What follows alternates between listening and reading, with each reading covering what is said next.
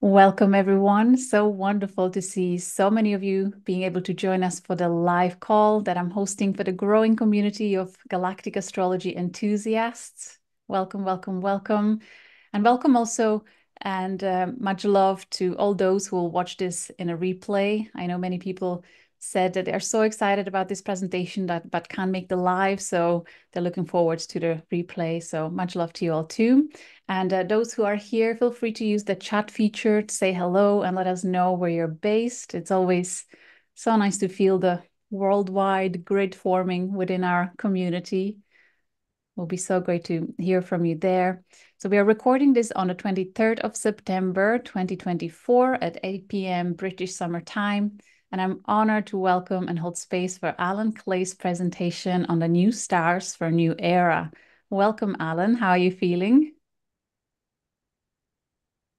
Good. Yes. Thank you so much for the invitation. It's beautiful to be here. Very good. I'm so glad, so honored. So, for any newbies to this topic, Alan Clay is a New Zealand-born writer and filmmaker with international reputation for his fiction and his clown teaching work from his earlier days.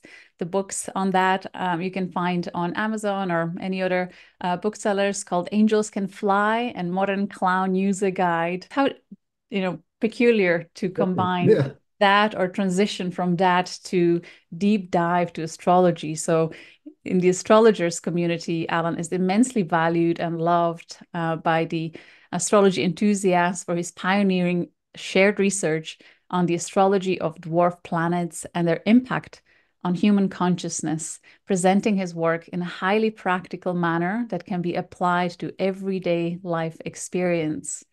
So you can find more about Alan's immense contribution to the evolution of astrology on his website, dwarfplanetastrology.com.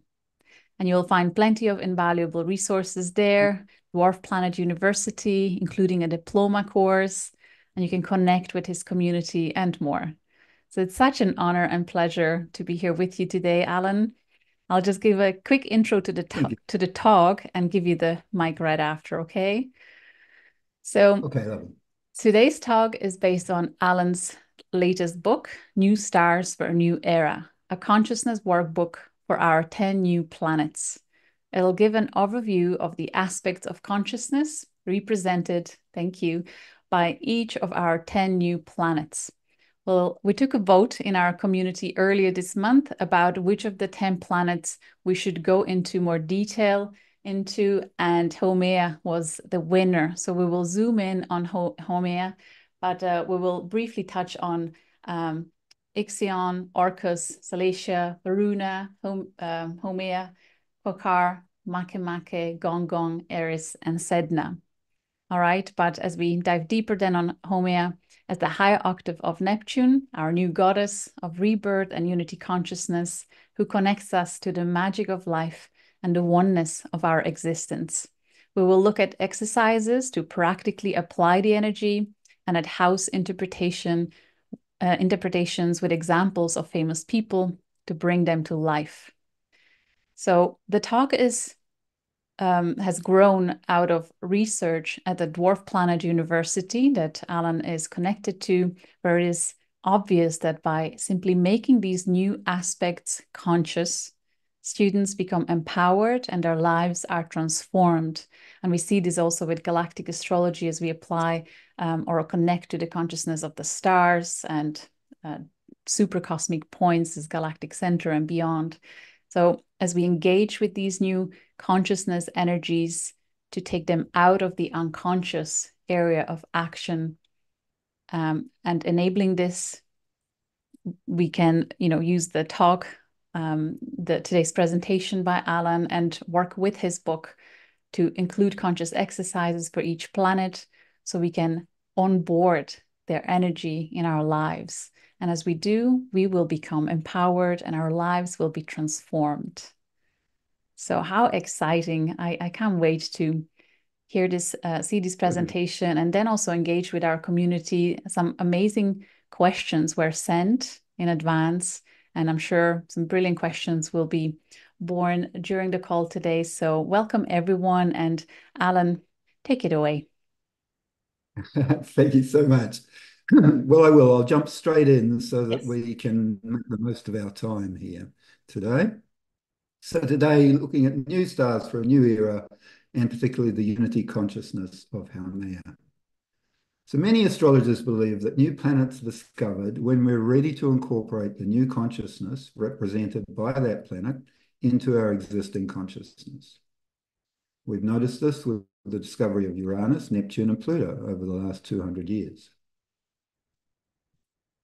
Now, with the discovery of 10 more planets, outer planets, we're entering a period of rapid consciousness development. So our personal consciousness develops within the collective consciousness around us, and we see this mapped out in the personal planets in our chart. These are the planets out to Saturn that are visible to the naked eye, and they address facets of our personality that are important in living day to day. When we're at inner planet consciousness, everything that's important is our feelings, our ideas and values, our agency, and the luck and material rewards that these bring us. You can't take it with you, right? And at this level, we tend not to be conscious of the action of the outer planets in our lives. So the inner planets represent aspects of personality, and the outer planets aspects of consciousness. So as each new outer planet is discovered, it represents a new aspect of consciousness that's becoming available to us. Over the last 200 years, we've discovered 3 new planets. Discovery of Uranus brought us intuitive consciousness. Discovery of Neptune, spiritual consciousness.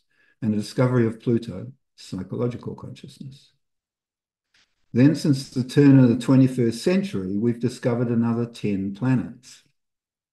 Discovery of so many new outer planets at one time represents a feast of new consciousness that's now available to us. The enlightenment that until now was only available to select gurus and priests after years of devout work is now open to everyone. Because these outer planets talk of consciousness, how they manifest in our lives depends on our current level of consciousness. Most people on the planet experience the outer planets as unconscious influences. At this level, these esoteric new energies are only perceived when they barge into our lives in a confrontational way, because we haven't been sensitive and adaptable in the lead-up. As we develop spiritually and we consciously onboard these new energies, they become like guides into new territory, offering us special skills or challenges depending on the aspects in our chart. At this level, rather than unconscious influences, the outer planets become like a new super consciousness. Let's look briefly at each of them, each of the ones beyond Saturn, to put them in context. As we embark on the spiritual path to make a larger sense out of the experiences in our personal lives, we start activating our Uranian and Neptunian energies and bring them into our consciousness. As we do, we begin to realize that the "you can't take it with you" approach of the inner planets is actually a delusion. Uranus brings intuitive flashes into our personal planet consciousness and begins to connect us with the collective consciousness, breaking through our Saturnian defenses to allow new impulses and connections. So the discovery of Uranus enabled consciousness growth in our lives.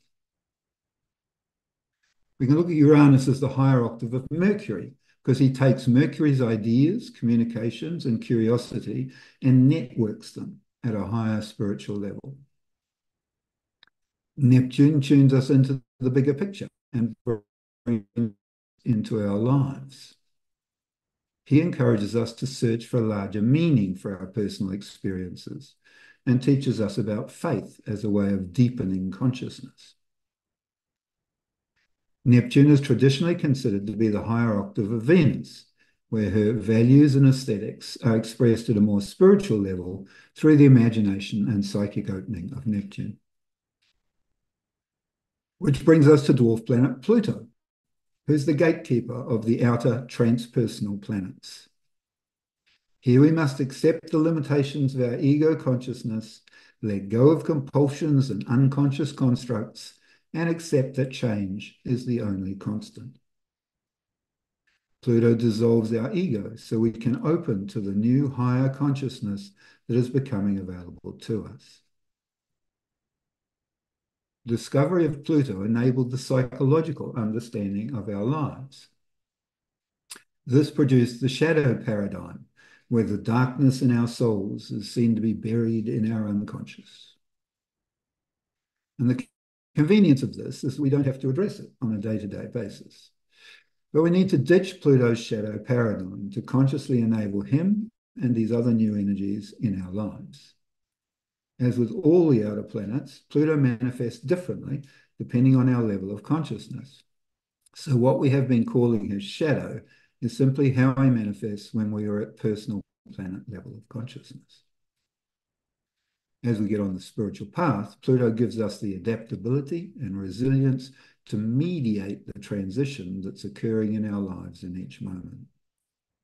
And at the spiritually evolved level, we can transmute loneliness and separation into love and long-term relationships, affecting our regeneration in our lives. Pluto now has two new brothers who share his orbit as well as his angle to the ecliptic. They also share his gravitational resonance with Neptune, as all three make 2 orbits of the Sun to every 3 of Neptune's. Pluto's new brothers are, however, polar opposites. The first is the seeker consciousness of Ixion, who enables us to develop our authenticity following Pluto's action to dissolve our ego center. We are one with the universe, but still exist as an individual.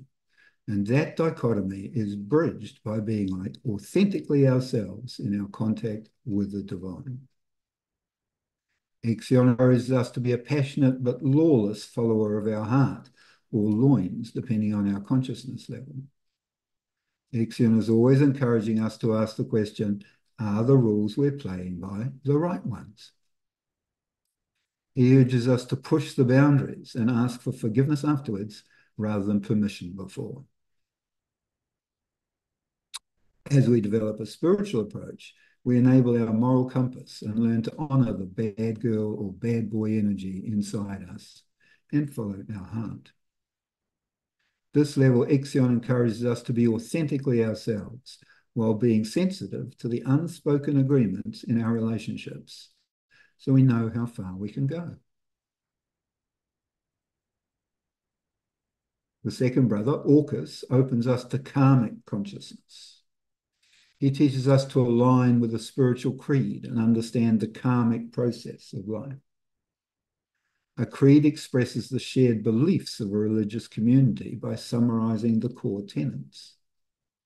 These tenets are simple and globally applicable, providing guide rails to help us navigate life. Orcus is Pluto's straight-talking brother. He's the master of integrity at the highest level. But at the personal planet level, he can also encourage us to engage in double talk and deception. As we develop spiritually, however, Orcus gives us a self-sufficiency that will nourish us through the long and difficult work that we sometimes find necessary for personal evolution.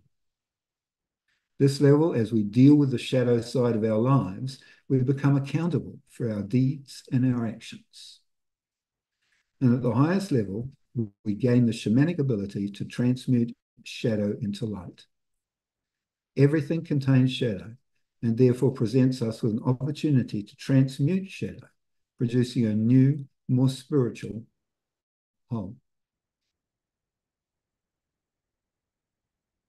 Next, we develop higher love consciousness and learn to evaluate our options with Salacia, who gives us the power to foresee opportunities and find the appropriate time to embrace them. She also gives us a self-protective quality that helps us weather both the real and the psychic storms in our lives. And she enables us to take a leap of faith, especially when we know we're going to be profoundly transformed by the experience. At the personal planet level, however, Salacia's liminal nature enables us to pick up on the sexual energy around us. We may have an erotic fascination or interest and engage in socially unacceptable, even illicit sexual activity. If this vital energy is blocked, we might feel out of control or incapable of changing our situation. However, as we develop spiritually, she enables us to remove the barriers to happiness in our lives. And we learn to approach life with an easy sense of humor that helps us get through the difficult times. And at the highest level, Salacia is about bringing true love into our lives and empowering us spiritually. Then we embrace mastery consciousness with Varuna. We learn to devote ourselves to something so deeply that over time we develop a sovereignty that is built on vast experience. We can look at Varuna as the higher octave of Saturn, where Saturn rules by control and through laws and restriction. Varuna has a natural sovereignty, but we have to claim this through action. Sovereignty is a dance between our intention and the collective psyche. We have to claim it, and at the same time, others have to agree to give it to us. Over time, through this dance, we gain support and notability for our work. Once we're on the spiritual path, Varuna teaches us to stand in the center of our lives and own the results of our dance with karma and dharma. And at the spiritually evolved level, we can develop an inner conscious authority as we learn to practice compassion in action. This level, we're focused on the higher good, and we likely have a mastery over the flow of consciousness in our lives. Indeed, we may experience ongoing revelations and may become a sort of sage in some area. Next, we connect to Source and embrace unity consciousness with Haumea, who works at a spiritual level to nourish and replenish our lives. She connects us to the psychic unity that exists across space and time and with the oneness of our existence. She does this in each moment simply by reigniting in us the magic of being alive. She encourages us to live in the present and to savor every moment of life, allowing us to appreciate the beauty of the world around us and within us. Haumea is the higher octave of Neptune, turning his psychic opening into real psychic connection.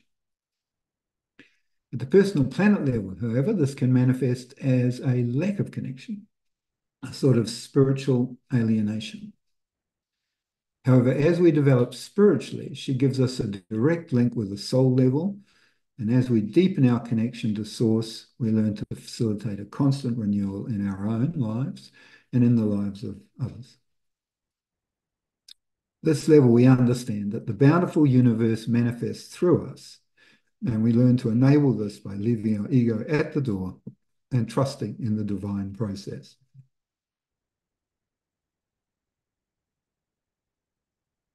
So we're coming back to Haumea, obviously, after we've just run through all of these ones. So then we develop our spirit consciousness with Quaoar, who in myth sings and dances the world into existence. Quaoar encourages us to find a practice to bring spirit into our physical lives. Song and dance are practices that call spirit into our lives, as are activities like meditation, yoga, bushwalks, even sport. Anything can be a practice to enrich our lives with spirit. That's what we're realizing as we're onboarding Quaoar. Quaoar is also the song and dance we tell ourselves about our lives. Our unique song and dance is a spirit story which underpins who we are. As we develop spiritually, we learn to embrace a spirit of discovery and see life as a dynamic meditation where we can see opportunities in real time and act on them. At this level, Quaoar becomes the higher octave of Jupiter, lifting Jupiter's dumb luck into a smart luck through this meditation practice. And at the spiritually evolved level, we see the song and dance of spirit in everything, and we understand that we are part of a rich chorus of spirit which underpins the physical world. This allows us to manifest spirit as required to bring order out of chaos and create harmony in our lives.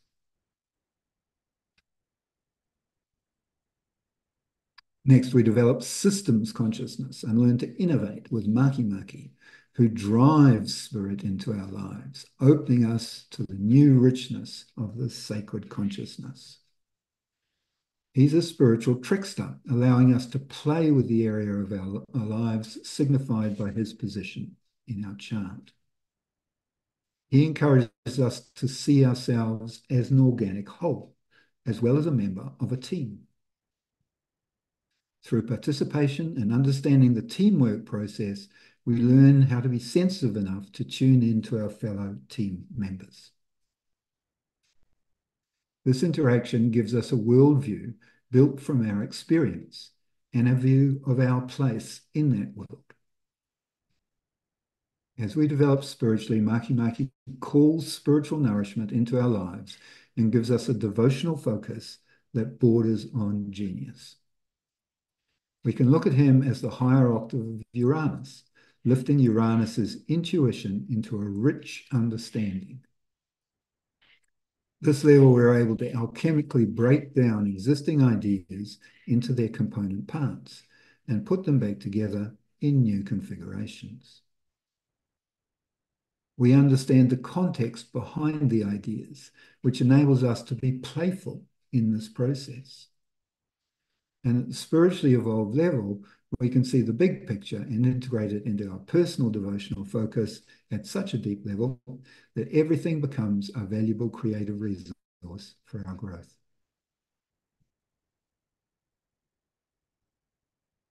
Then we learn empathic consciousness with Gonggong, who encourages us to participate in the marketplace of life. He enables us to feel inside other people and walk a mile in their shoes so we may see the world through their eyes. In order to empathize with others, however, we have to get out of our own emotions. So at the personal planet level, he can encourage us to be emotionally self-indulgent and to lash out in an attempt to get our own way. This level, we may feel overwhelmed by our emotions and unable to see a clear path forward through the morass of our personal feelings. As we develop a more spiritual approach, we begin to understand that we live in a symbiotic relationship with others, and that our divine work is to let go of the base emotions so that we can be sensitive to the emotional community in which we are nestled and open to the empathic support of others. At this level, we can pool our energy to achieve collective aims as we learn to channel our emotions and mold our psychic space to improve our productivity. And at the spiritually evolved level, we can nurture the emotional and the psychic bonds between us. Next, we come to diversity consciousness with Eris, as we learn to value everything and everyone for who they are. Eris encourages us to simultaneously look at ourselves in an uncompromising way and also to be inclusive in our worldview. We tend to fool ourselves and overlook our shortcomings just to get through each day. But Eris draws her strength from the unflinching nature of her understanding. It's all valuable to her and will only be complete and embrace our full power when we accept our multifaceted nature. At the personal planet level, Eris encourages us to engage in discord and strife, so we learn to stop fooling ourselves or stop being fooled. As we adopt a more spiritual approach, we understand that our strife can be dealt with simply by accepting opposing points of view. So simple. At this level, she enables us to see clearly without preconceptions and helps us to keep body and mind in harmony so that health and happiness prevails. And at the highest level, she's a spirit guide, transmuting life into love and bring sacred wisdom into our lives. Eris is the higher octave of Pluto, lifting his transformative energy into a fierce grace. This gives us a female power, which is gentle, but which rises to meet the needs of any challenge. Pluto's power, but male power. Now we've got a female power. Finally, we embrace the soul consciousness of Sedna, who is always trying to get us onto the spiritual path. She represents our soul's path of destiny. If we accept that our soul incarnates over a number of lifetimes and that it has a purpose to grow through these incarnations, then that soul purpose for this life is shown by the placement of Sedna.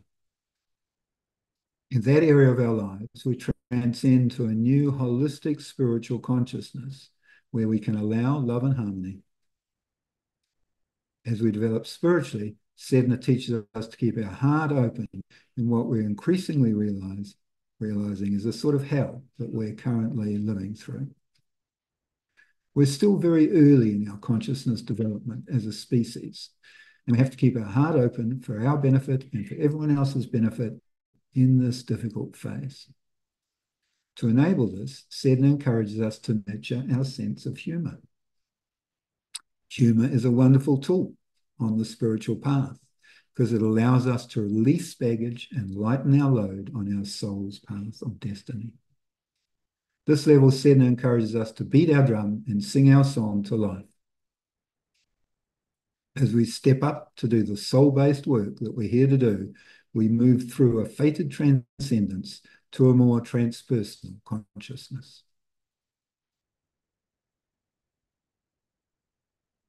At the spiritually evolved level, we can embrace our spiritual destiny and joyfully do what our soul wants to do. This level, she brings us transcendent peace and the ability to nurture abundance. When we're in tune with our soul needs, our material needs manifest in our lives in each moment. May not be what we want, but it is what we need. And as we have the courage to embrace and nurture that, we open to the source of abundance in our lives. All right, so that's a quick run through of the 10. That's actually the second chapter in my book, New Stars for a New Era. Now we're going to jump to the Haumea chapter, have a look at her meaning astrologically, and then through the houses, because the houses are where we see, we'll talk about this as it comes. I can take questions very quickly if there's anything on this that's coming up for anyone that's, I'm not going to, we'll have time at the end for lots of questions, but sometimes when things come up is the best time to deal with them. Thank you. And so far in the comments, people are sharing their placements, their appreciation and so on. So I think we can leave the questions till the end and you can keep going. If that's all right with everyone, unless something pops up, feel free to. That's good. Beautiful. Perfect. Yes, your placements is good to know. And if you don't know, go online and try and find your house position, because that'll be interesting when we go through the house interpretations. Because the houses is where we do see it most clearly in our lives. All right, so let's jump into looking at Haumea. So Haumea is the planet of rebirth, who works at a spiritual level to nourish and replenish our lives. She connects us to the psychic unity that exists across space-time and with the oneness of our existence. And she does this in each moment simply through the magic of being alive. It's magic. She encourages us to live in the present and to savor every moment of our life, allowing us to appreciate the beauty of the world around us and within us. Representing a psychic shift from the worldview that separates us from nature to the embodied recognition and power of being one with nature, Haumea gives us the power to create and regenerate our lives when we align with the natural world and its rhythms. When we connect with our psychic center, we're able to protect those we love, and we can embody the divinity in each moment. Her love is all-encompassing and unconditional, but to enable this, we have to leave our ego at the door. We can think of her as the higher octave of Neptune, where Neptune's psychic opening has the potential to blossom into real psychic connection with Haumea, a connection to the soul level. We often understand soul on the individual level, yet when we have evolved and embraced Haumea in our lives, the soul level includes not only all of humanity, but all beings.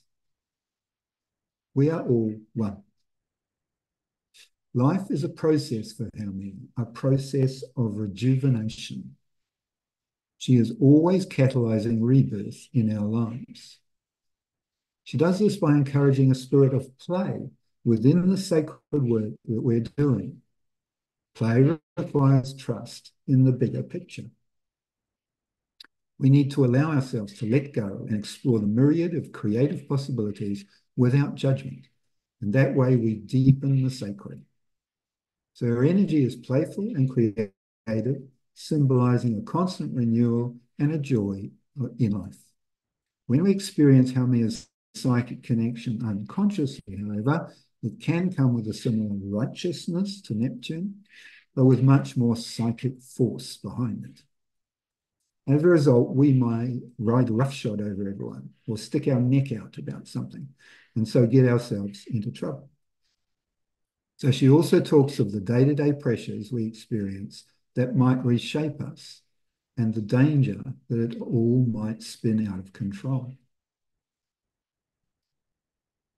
Or even more likely, we find no connection to the psychic source, so our life shrivels up and we live in a sort of spiritual starvation, a starvation of life energy.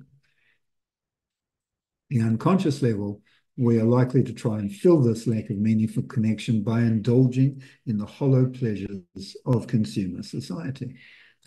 But no amount of money can buy the connection we seek, so this just leaves us feeling even more alienated. At this level, we may respond by being overly dramatic and attention-seeking, or by making claims of martyrdom. We become so desperate for meaningful connection and achieve it. And there is always a danger of our drama could spin out of control and bring everything in our lives crashing down. As we develop a more spiritual approach, we learn to trust in the life process and deepen our connection to the psyche through allowing the magic of being in each moment. We all know these special moments when we're out in nature or in the arms of our love or deep in meditation, where we feel the life force chorusing through us. This psychic connection to the oneness of life is the magic that Haumea opens us to in each moment. With Haumea, there are times when we might pick up too much psychic energy and need to withdraw, absorb, and refresh through rest, meditation, or sleep. With awareness and application, we can learn to offload the non-nutritive more readily and connect with a never-failing source of psychic sustenance. Haumea talks about being part of a family born of a collision with reality, and she teaches us the value of nurturing the disparate aspects of our psychic identity. She throws us into experiences where we collide with consensus reality, but in that collision, we find a like-hearted community.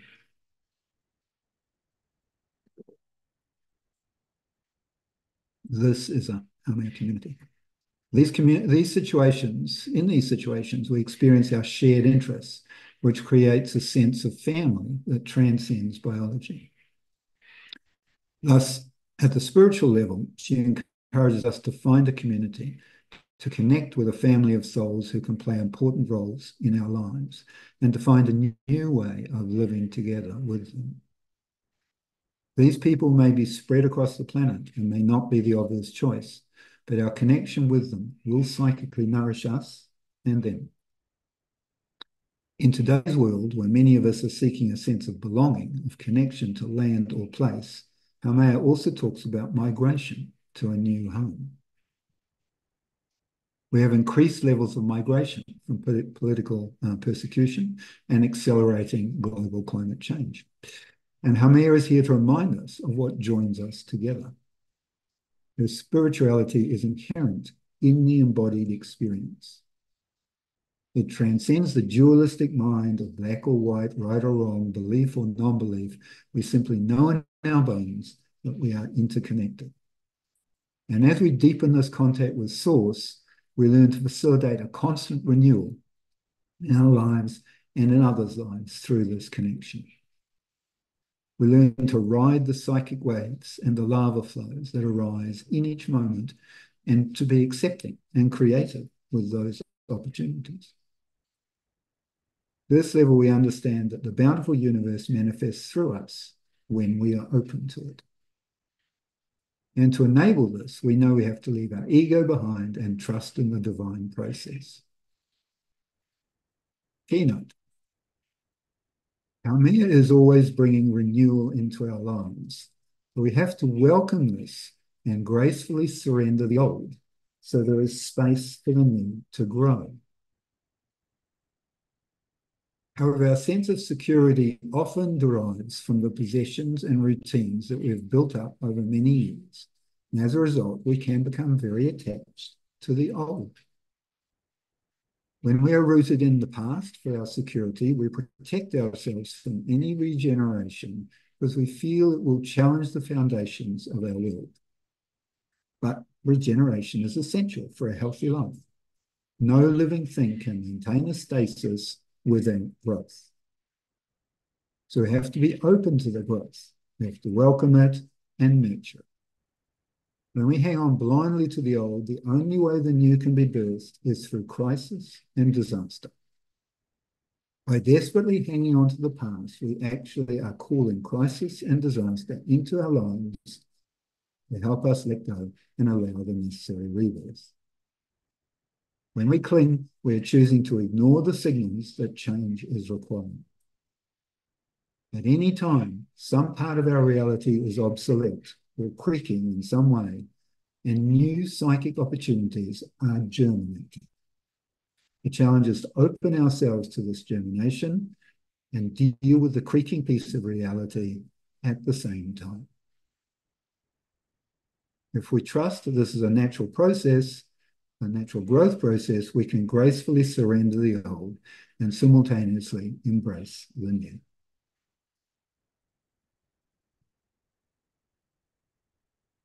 All right, you probably understand this. If you don't work with the chart, your birth chart is divided into 12 houses, which represent different areas of your life, such as home or relationships. The houses focus the ethereal outer planet energies so we can more clearly see them in our lives. Bear in mind that these new conscious energies manifest in our lives differently depending on our current level of consciousness. And you'll find that Haumea has been interpreted in each house differently from those for those at the personal planet level of consciousness, which we'll call the unconscious level, or for those on the spiritual path and those at the spiritually evolved level. We're all working at all levels, and we're likely to see ourselves reflected in the interpretations at each level to varying degrees. The aim is to encounter the higher manifestations of each planet in our lives, which we do by developing our spiritual perspective. Right, so Haumea in the first house. So Haumea's psychic connection in the first house is to the center of ourselves. Planets in this house influence our personality, and with Haumea here, the magic of being infuses our body and our views on life with a rich creative energy. The personal planet level of consciousness, however, this can manifest as an extremely egocentric approach. And because this house is about how others perceive us, we may come across as being intense and very self-involved. As we adopt a more spiritual approach, however, we can develop a willful self-awareness which mitigates this, together with a rock-solid integrity that others can feel. At the spiritual level, this placement nourishes our creativity, our adaptability, and our resourcefulness with the life-giving qualities of Haumea. Danish writer Hans Christian Andersen is an example. His magic of being inspired numerous generations. His fables of morality were translated into more than 100 languages, more than any book other than the Bible. And exemplifying the self-involvement of this house, he also wrote 3 autobiographies. As we deepen our contact with Source, we learn to trust our gut instincts and develop a soulful confidence in our work. At this level, the life energy is pouring through us, and we can nourish others with it and may have the ability to foster psychic unity. Like New Zealander Faye Blake Cossar, who runs an astrology school in Amsterdam. Her master's dissertation offers a life cycle model for organizational development, and her work focuses on making clients feel safe while applying her extensive training in inner child integration therapy. Second house, jumping. All right, with Haumea in the second house, we can bring about a material rejuvenation, both in our own lives and in the world around us. We have the psychic power to manifest what we want in the real world when we open to Source and believe in ourselves. At the personal planet consciousness level, we may have a bit of a bulldozer approach to our security needs, however, and to our sensual pleasures. This may be successful in the short term, but things like bullying are not sustainable practices for healthy life, nor is relying on non-paid volunteers, fans, or devotees for support.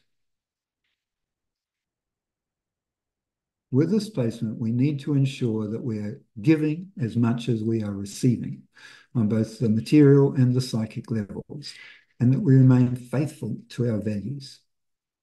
As we develop a more spiritual approach, we likely have a deep appreciation of our sensual experience and of nature, and we understand the humanizing and social function of art. Because the second house is about cultivation and Haumea is about fostering and fertility, this is a very creative and generative placement.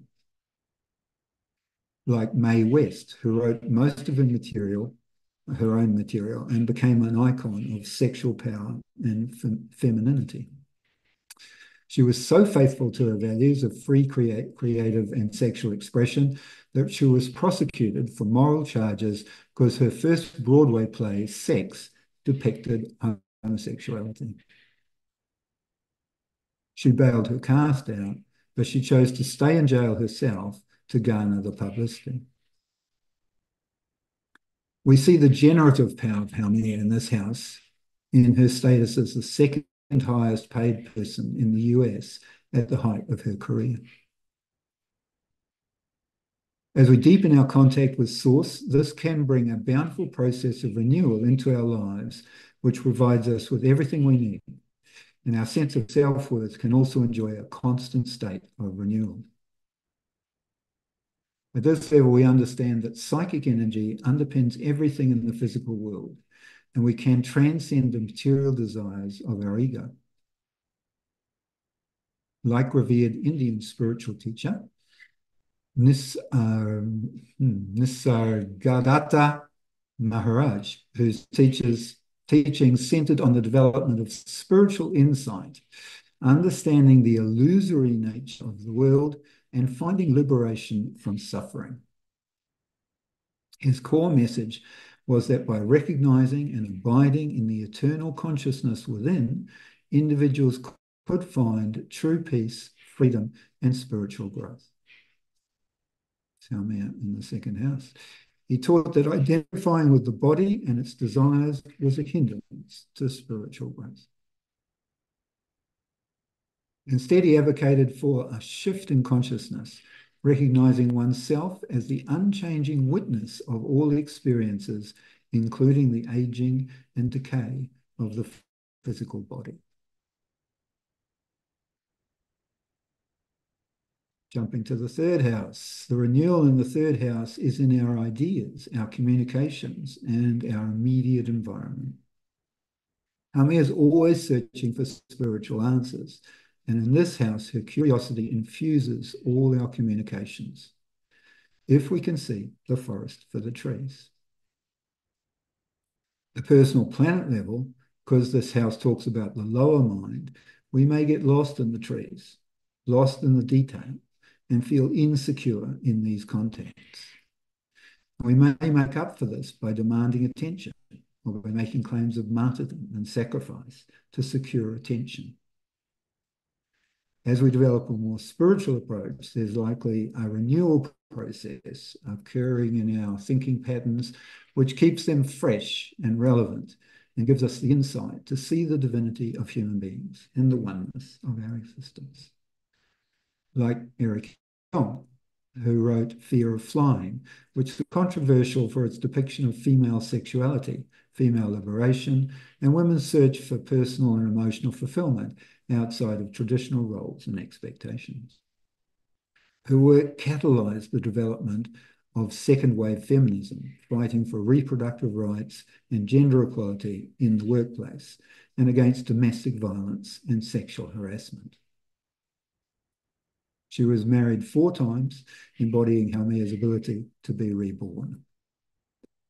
And as we deepen our contact with Source, an unshakable personal inner knowing emerges. Haumea's ability to reconstruct, redefine, and transform, especially regarding consciousness, is strengthened with this placement. Like American musician Van Morrison, who Rolling Stone magazine commented had the striking imagination of a consciousness that is visionary in the strongest sense of the word. He described himself as a Christian mystic and has investigated various religions which serve as an inspiration for his music. Jumping to the fourth house. Fourth house is the base of our consciousness, the sacred ground in which our consciousness is rooted. And with Haumea here, we have a psychic connection to the oneness of humanity embedded with that consciousness.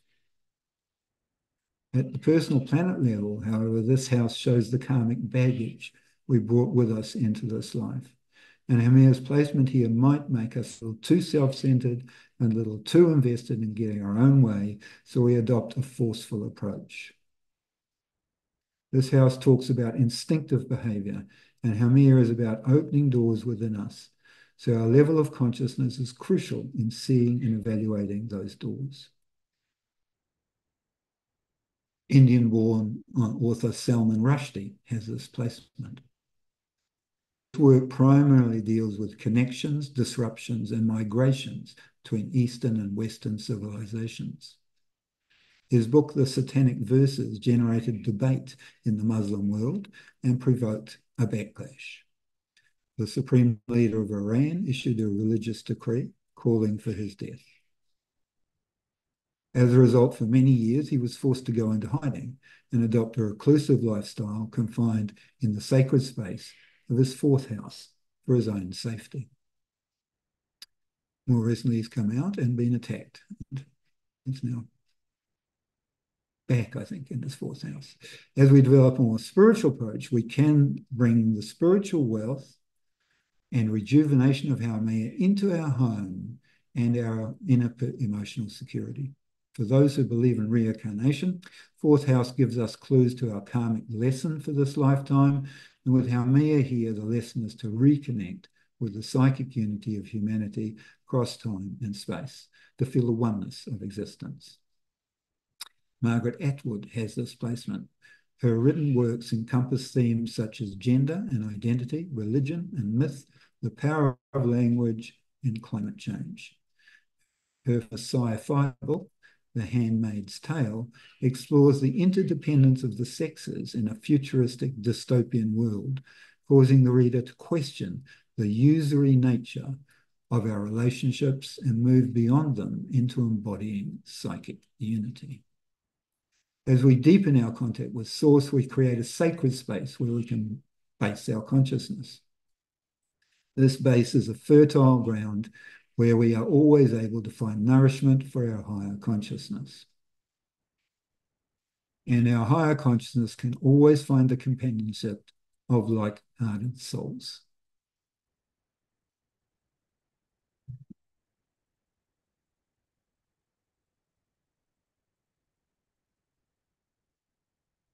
Jumping to the fifth house. So the fifth house is all about being ourselves and enjoying it. And with Haumea here, we're likely to be very creative in this process. With this placement, our joy will have a regenerative effect, both on ourselves and on others. The personal planet level of consciousness, however, we may come on too strong in our love affairs, our creative self-expression, and our parenting. There is a risk of being overly dramatic and attention-seeking as a cover for our lack of real psychic connection. And this is the house of risk-taking, so we must be careful not to feel any lack of connection with others with hollow pleasures like gambling.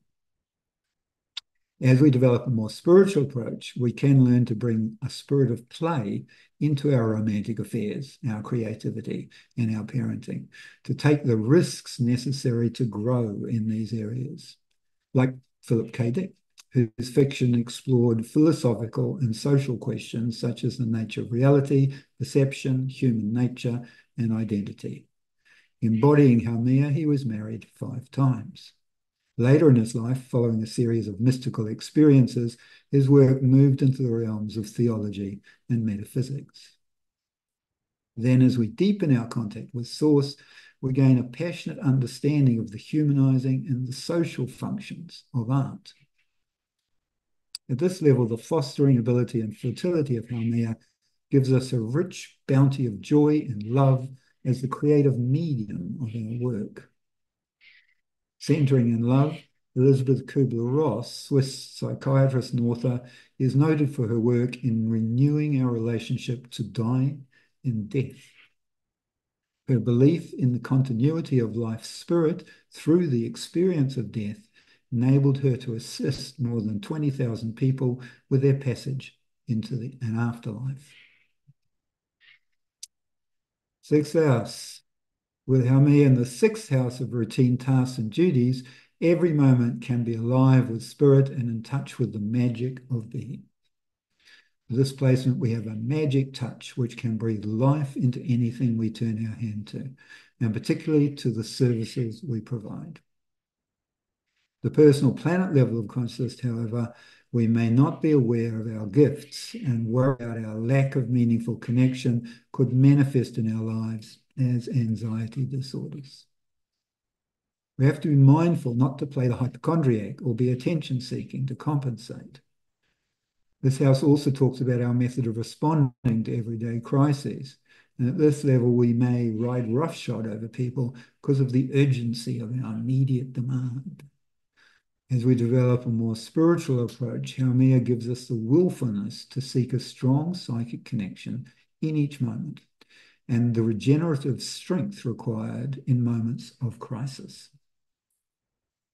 We see this in Farida, Queen of Egypt, who liberated women in Egyptian culture from their secluded role as mothers to become participants in society. She did this by taking a public role as queen in her marriage, which also freed the other royal women from the seclusion of the harem. She later gave up the status of queen in order to divorce her husband and gain her personal freedom. As we deepen our contact with Source, Haumea gives us the courage to see the divinity of human beings and the oneness of existence in each moment. This level, we have an ability to reach out into the psychic soil around us and connect with both a larger wisdom and an unshakable person inner knowing. Like Reinhold Ebertin, considered the founder of cosmobiology, which holds that cosmic energies influence biological processes on Earth. Of course, this influence is evidenced by the moon's impact on our waters. His work in this branch of astrology integrates psychology, medicine, sociology, and biology into an understanding of the rhythms of our daily lives. Okay, into the social houses. So the seventh house is the house of our one-to-one relationships. And with Haumea here, our search for spirit is answered through our relationships. Seventh house relationships are about cooperation and sharing, and they generally serve some functional purpose in our larger social community. The personal planet level of consciousness, however, we may experience quarrels and separations in our relationships if we're not tuning into our partner. The lack of respect implied by our insensitivity can breed open enemies, and lawsuits. Like American filmmaker Francis Ford Coppola, who had a roller coaster career, which forced him into bankruptcy 3 times in 10 years as a result of bad investments of his early film profits. His iconic movie, The Godfather, nevertheless had a defining effect on modern culture. He was initially reluctant to direct it until he focused on the deeper themes of family and capitalism in America. As we develop a more spiritual approach, we engage in diplomacy, which opens doors for us and others. Haumea's renewal comes both through a reconnection with our inner fountain of youth and with the collective psyche through our one-to-one relationships. Like Jane Fonda, who has undergone a variety of reinventions in her life, including actor, exercise guru, feminist, political activist, author, businesswoman, and wife to a number of famous men. The title of her autobiography encapsulates her regenerative power. Prime time, love, health, sex, fitness, friendship, spirit, making the most of all of your life. As we deepen our contact with Source, we can reach a state of psychic equilibrium and enjoy rock-solid integrity in our contacts in all official matters. This level, we're able to connect with souls who can play important roles in our lives, psychically nourishing us and them as we find a new way of living together. Eighth house. Eighth house rules the processes and things by which we transform and become more powerful, including through sexual interaction. So this placement gives us a fountain of renewal to assist that empowerment. The personal planet level of consciousness, transformation usually requires some type of death, loss, or injury first. This is the house of karma, where we make personal sacrifices for the collective. And at this level, we may be a bit of a drama queen because Haumea likes to make claims of martyrdom and sacrifice to secure attention. Anything goes. Or we could abuse our psychic sensitivity by using other people's energy, taking advantage of non-paid volunteers, fans, or devotees. However, as we develop a more spiritual approach, the regenerative nature of both the house and the planet work together to allow a flowing spring of spirit into our lives, keeping us in touch with the magic of being. Like Masaru Emoto, original thinker, Japanese artist, and author of The Hidden Messages in Water. His extensive research and photography of the frozen crystal form of water gave humanity striking visuals of how water is affected at the molecular level by what's around it.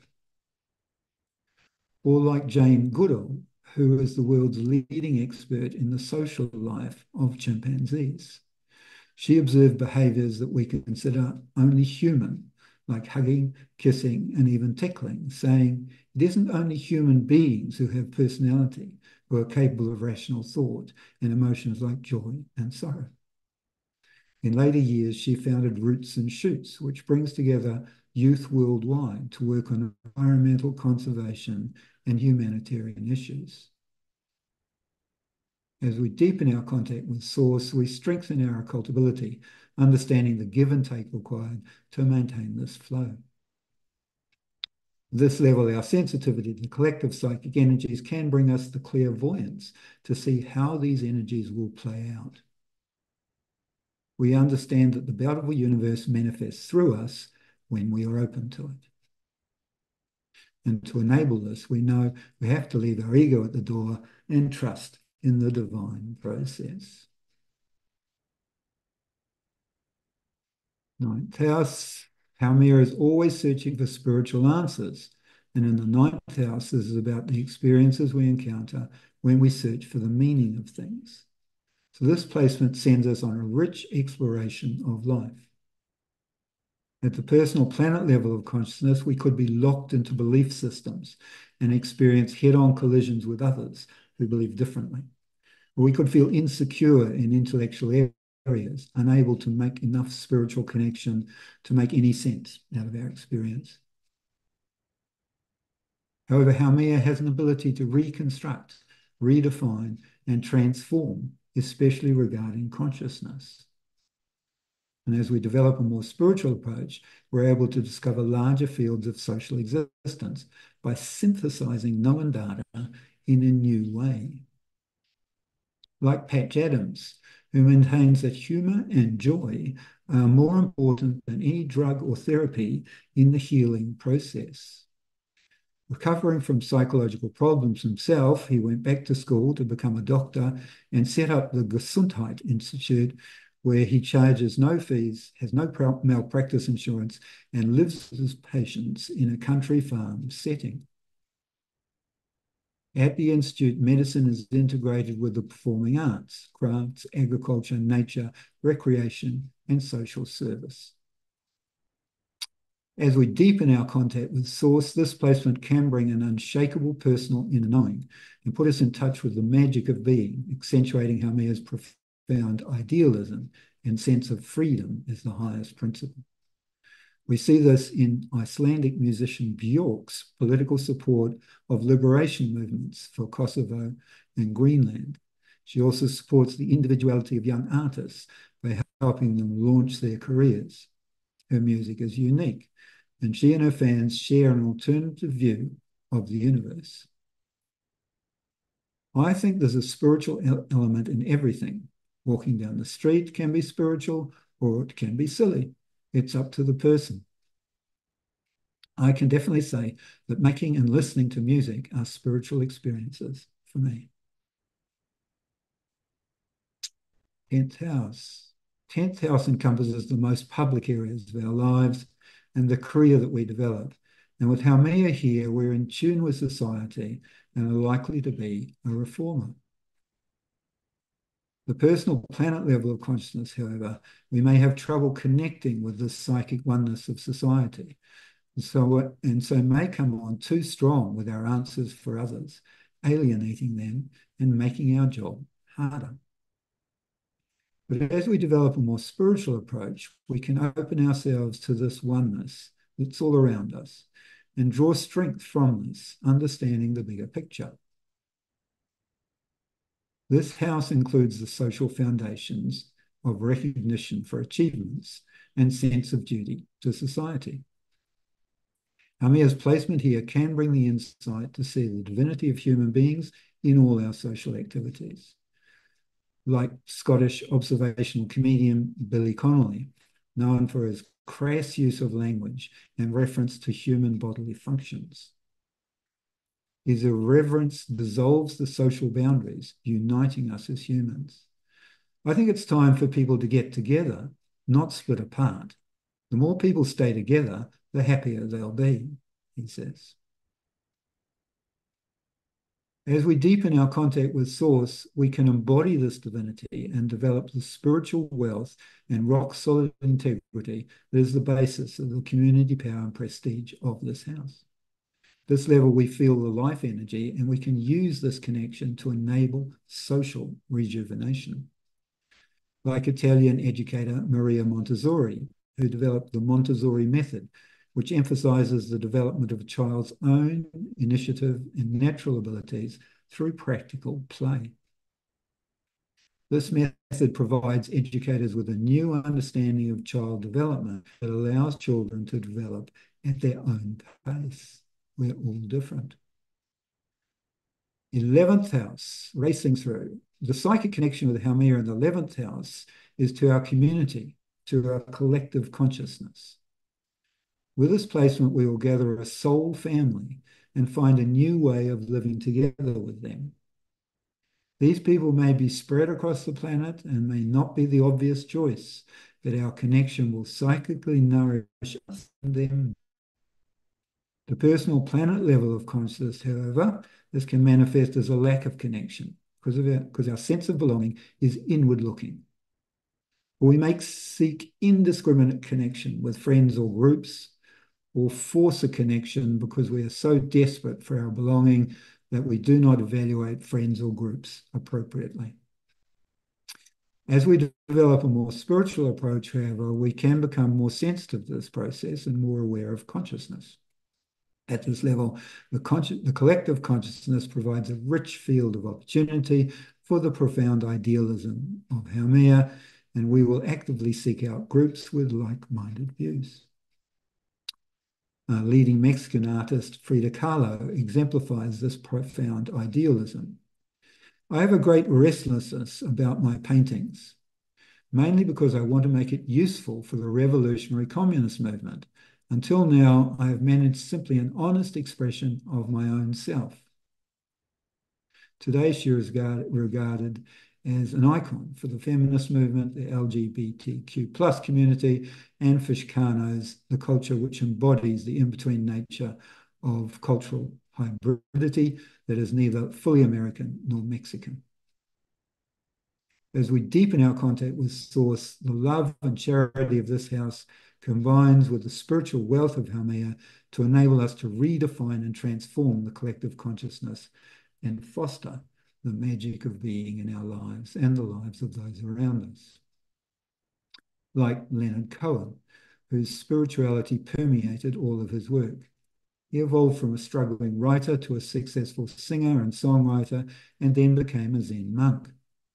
Through his music, we shared in his personal spiritual journey from an alienated space as a younger person to a strong connection with the magic of being alive. His music is known for being bittersweet, yet gracefully expressing the dark night of the soul. 12th house.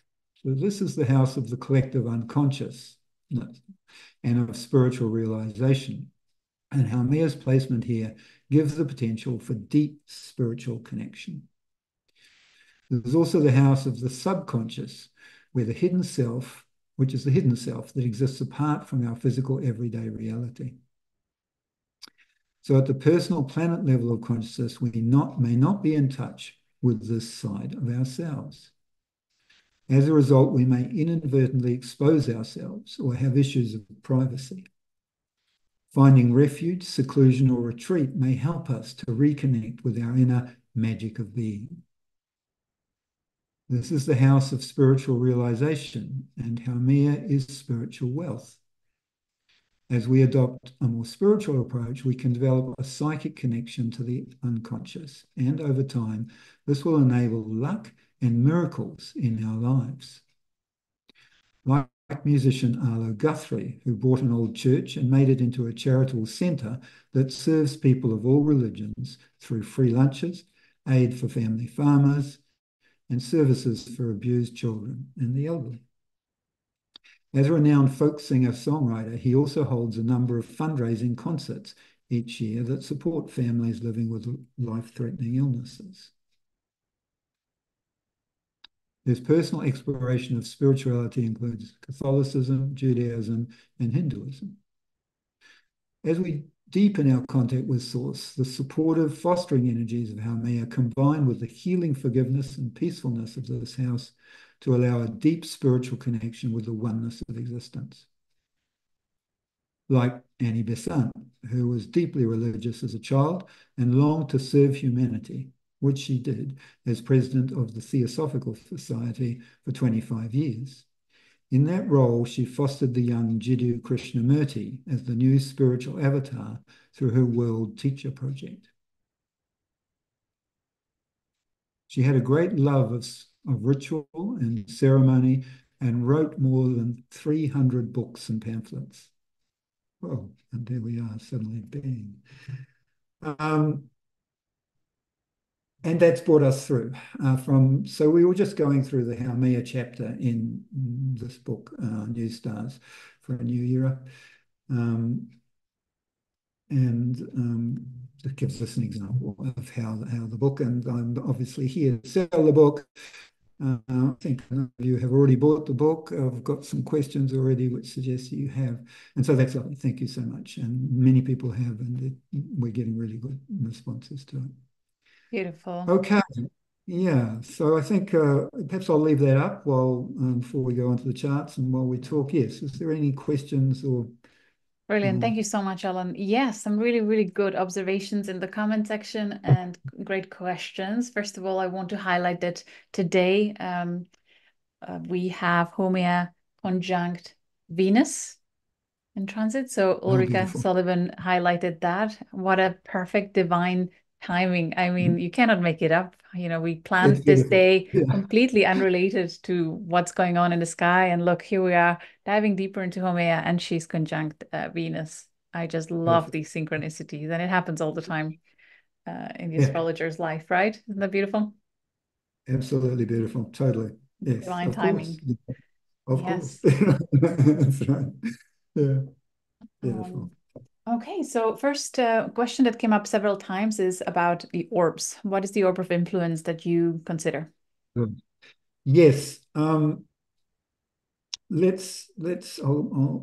move on to a chart. No, let's not do that yet. Mm. That'll take us into a different discussion. Yes, so I go uh, for us, for people who are sensitive and sort of working spiritually already, I actually use a 6-degree orb for the main aspects.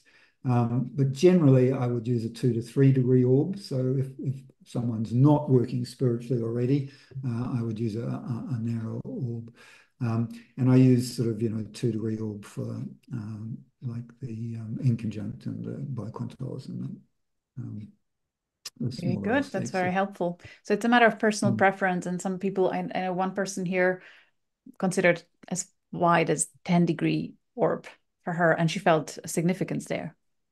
Well, if you feel the significance, I would absolutely use it. Yeah. It's that simple. I mean, it's the aspects are just there to generalize the energies between the planets. All the planets are relating to all the other planets in our chart all the time. But the particular angles, particular aspects, obviously, over time, people see, oh, it's stronger with that, and it's that sort of influence and so on. So, And would the but the same real answer apply for transiting um, delineation of transits, you know? look, I find yes. I mean, to some extent, but I mean, I tend to just use a 1-degree orb for transits and two degrees if I'm feeling so. But you can feel it up to 4. Absolutely. No, I'm with you. Or even 5. It's sort of. But the thing with the transits of these outer planets, they take many years, and so they're phases in our lives. And those exact hits may correlate with events and so on. That's true, but those events can come anywhere in that phase, and it's a phase, so it changes over time. That's the thing. Understood. Really good. Thank you. Another good question about significance of returns. So, for example, as we speak today, one of the viewers has 2 of the dwarf planets returning to the position in the natal chart of the same object. So, how would you How would you interpret interpret that? that? Look, well, I would actually question whether that's possible because I the was just orbits of thinking. the outer planets is too long for our life. They're all beyond Pluto, so it's 250 years plus. And for So Sedna, whoever it's asked may need to revisit and recalculate what they're looking at. They may have where actually where been looking at the both natal charts of the same. I'm not sure. Yeah. yes, that's right. You may have put the natal chart around the outside rather than the current Mm, positions. okay. Yeah, that's what I would say. Another We, quite we, common we one. won't get. Yeah. Mm, We won't be mm, experiencing that since the transits are so long, 250 yeah, years. yeah. Okay. What about the placements in empty houses? So there's no personal planet or the outer planet in the house. So a person is used to seeing an empty house in their natal chart, and now there's these 10 new dwarf planets. How does that affect? How does that work? So So all of the planets, the ones that we're working with now, they've all been there, throughout time, and been influencing us unconsciously.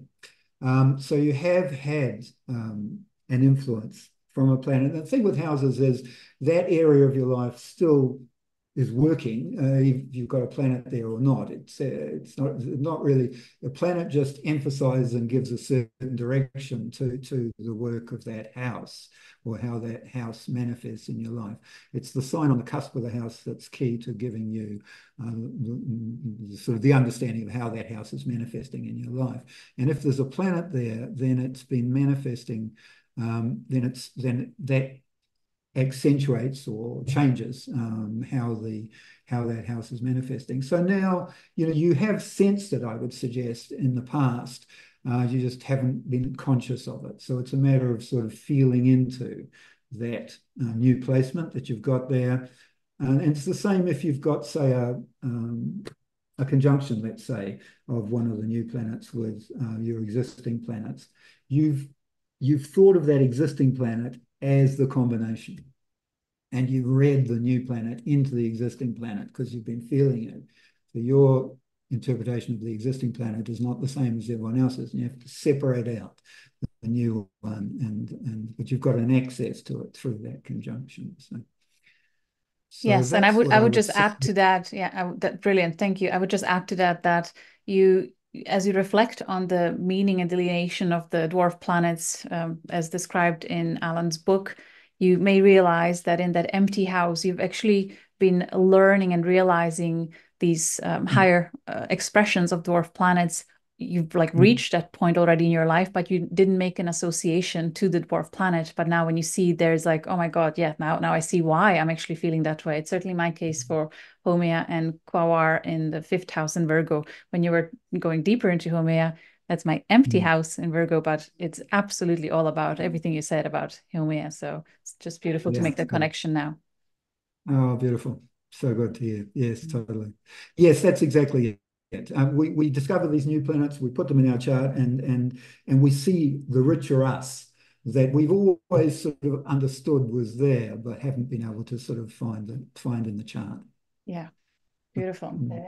Another great observation by Ulrika Sullivan in our community is about the current long-term transit of Haumea conjunct Shapley attractor at 1 degree of Scorpio. How would you interpret that in relation to the collective evolution? Are you familiar with the supercosmic points, as I like to call them? The galactic center, supergalactic center, the great attractor, and Shapley. So Haumea is in conjunction to Shapley at the moment. Exactly. No, I'm not. So give me that briefly. I will talk about the beginning I want to talk about the beginning of Scorpio there and her plunge into it. But yes, give me the sharply attracted. Yeah. So the way I would tune into it now, as I reflect on it, is how wonderful to see the manifestation of the unity consciousness that Haumea is kind of bringing as high octave of Neptune, and it's becoming extra potent because of that 1 degree Scorpio connected to Shapley attractor, which is one of the greatest magnetic invisible forces in our known universe. So everything in our lives sort of is pushing us to connect to the center. And if Haumea is playing on that note of this core invisible driving force in our lives, we are all pushed to return home, return to consciousness, return to our center. I mean, don't we see it everywhere?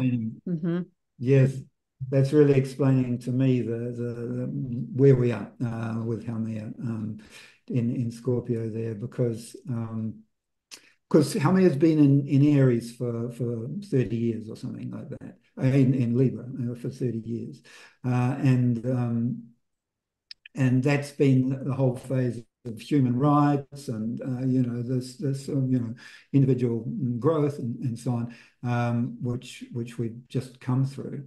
And in the last couple of years, there's been the in out of Scorpio, and she's just been sitting at sort of 0 degrees in just a couple of minutes, on her last sort of just a month or two back, retrograde, and now she's moving forward into Scorpio for good. She'll be here for the next 30 years, and we're going through a huge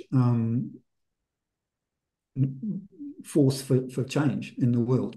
I think at the moment there's a huge pressure for change, and we see the letting go of the old that's necessary. Some people aren't, and there are some devastating wars happening at the moment in the world, and those wars are all about righteousness, and that's all the sort of Haumea, Neptune sort of connection there. And some people are hanging on to the Neptune. They won't let go of their old mythology, their old view of why we're here on the planet. But they have to, otherwise we're all going to perish. And so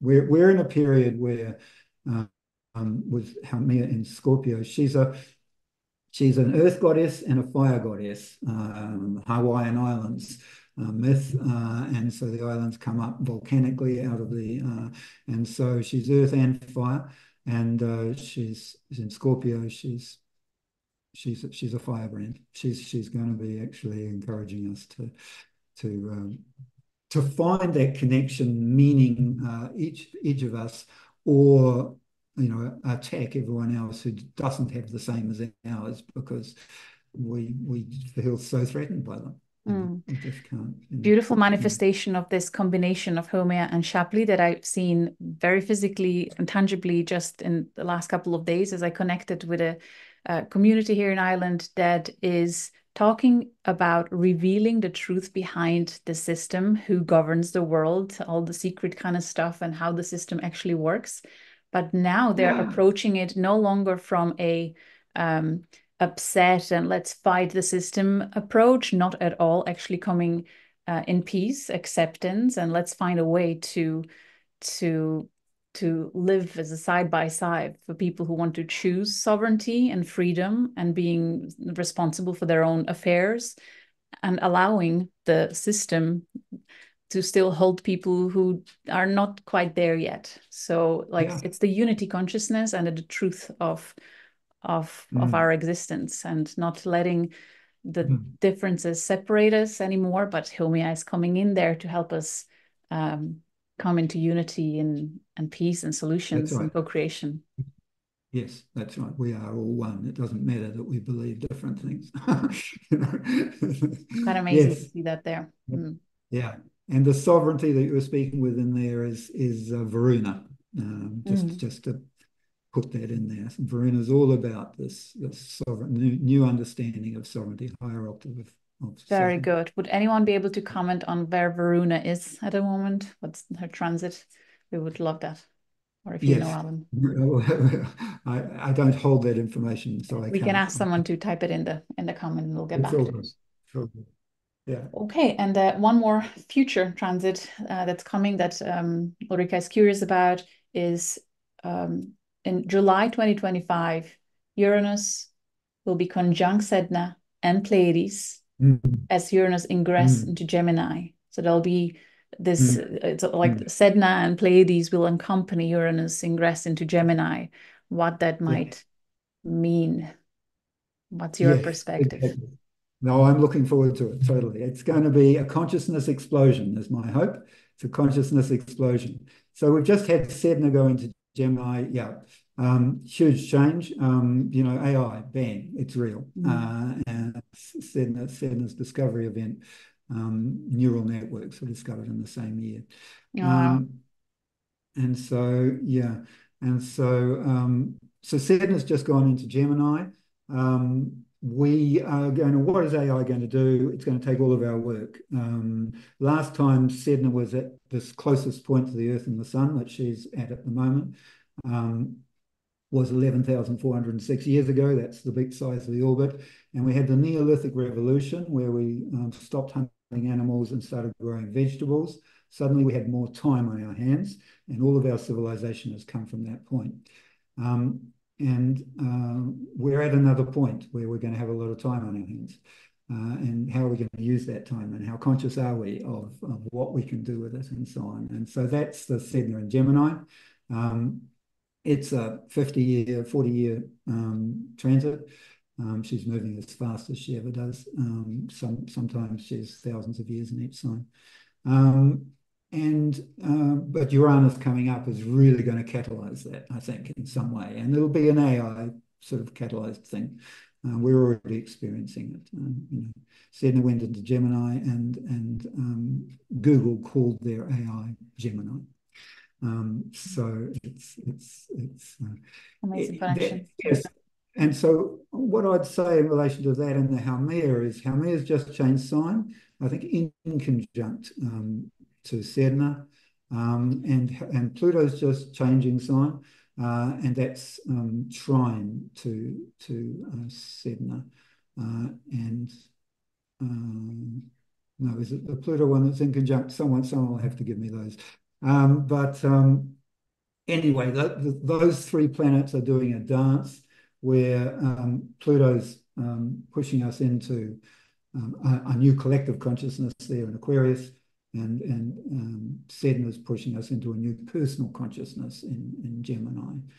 And Haumea is bringing the social scorpionic deep meaning.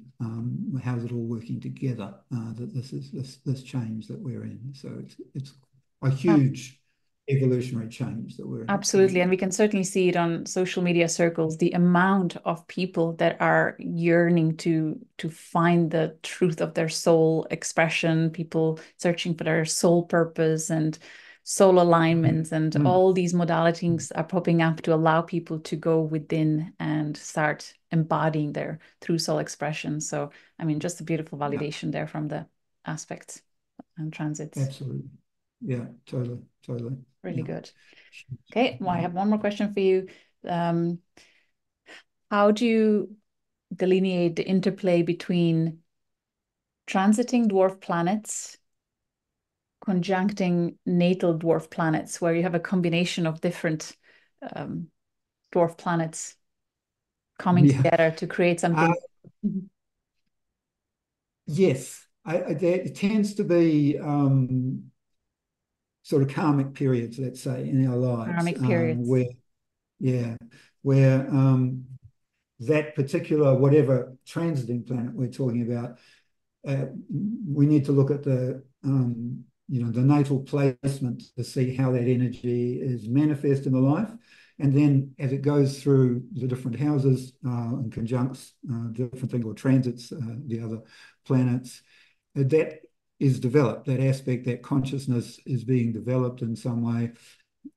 So if they're conjunct, it tends to be sort of fated times in our lives. Amazing. So for example, the person that is asking has transiting Orcus in Virgo, conjuncting her natal Haumea in Virgo. So what's that going to do?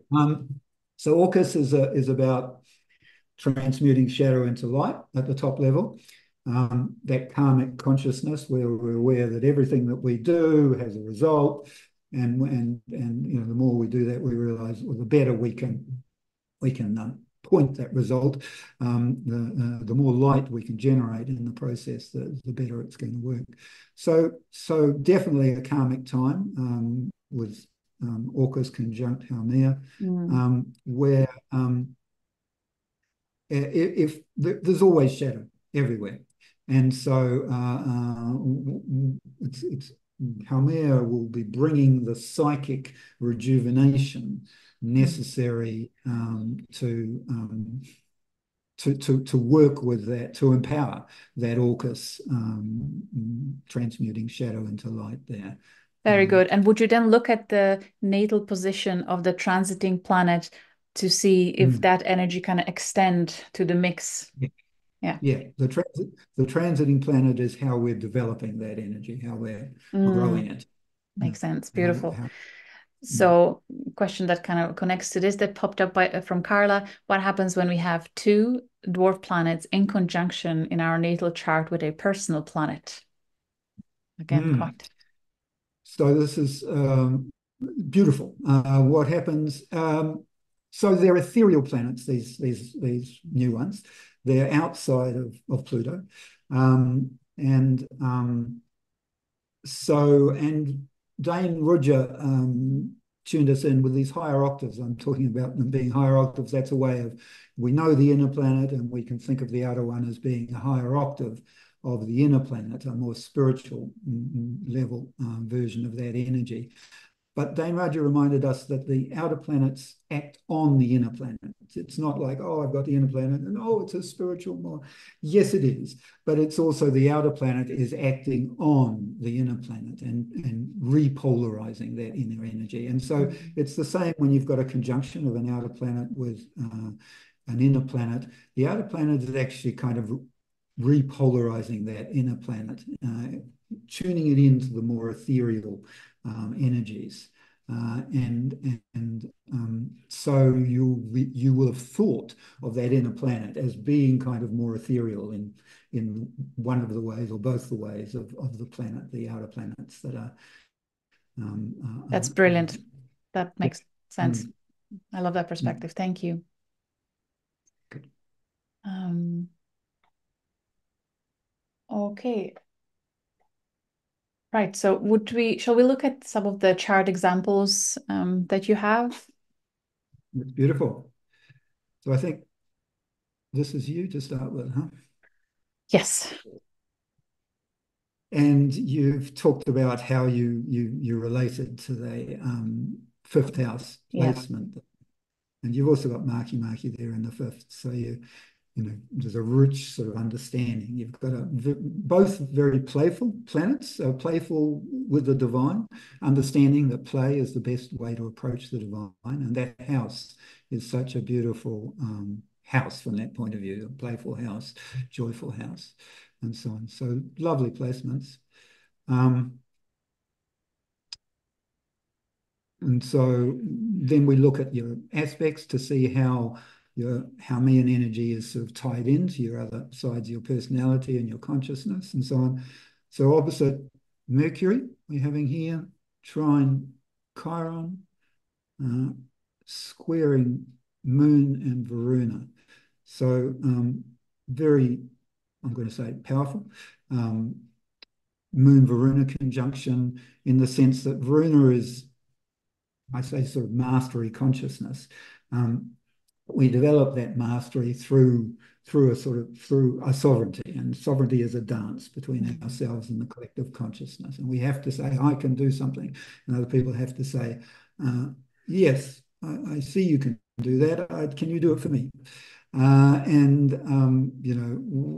We see in this community that you've gathered in your work, we see that Varuna very strongly, where you're able to claim the sovereignty and people value that in you, and that's coming through because of the conjunction with the moon in the first house there, where it's at the center of you, and you're able to sort of to mediate it in each moment with the moon there, and connect with people and so on, and bring the wisdom that Varuna has to that particular immediacy. Now, the square is key, I think, with Haumea here in terms of, because the squares are, strengths over time. They're challenges, but they become strengths over time. And so there's a real strength that you've developed with that center that I've just described inside you. You're able to interface it with this creative, loving, joyful work that you're doing that's reaching out into the collective consciousness. I really have to say that joyful creativity and playfulness is the thing that always gets me out of any funk, when you feel just stress about everyday things. If I can always, I am reminded, I believe, through this placement very quickly. It just, I have like minutes of getting down and like, where is the joy? Where is the joy here? How can I grasp it in my current experience? And immediately it brings me back to alignment. So I can thank Haumea here for that. That's absolutely right.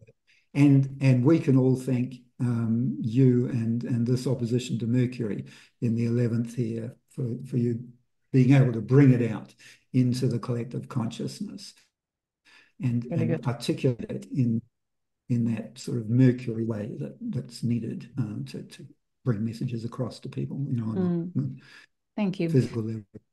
There's one more note that I wanted to share with the community on my 10th house and seeing Gonggong there and Salacia, or however you pronounce it, where people often comment on the feeling of love and kind of a sense of a mother that they may sense coming from me. And when I saw the Gonggong there as higher octave of Salacia, the empathic consciousness, and Salacia, the higher love consciousness, high octave of Venus and Mars. So I just want to share with the community that I think this is what they're tuning into, and that's what they're sensing, and that's how it comes through.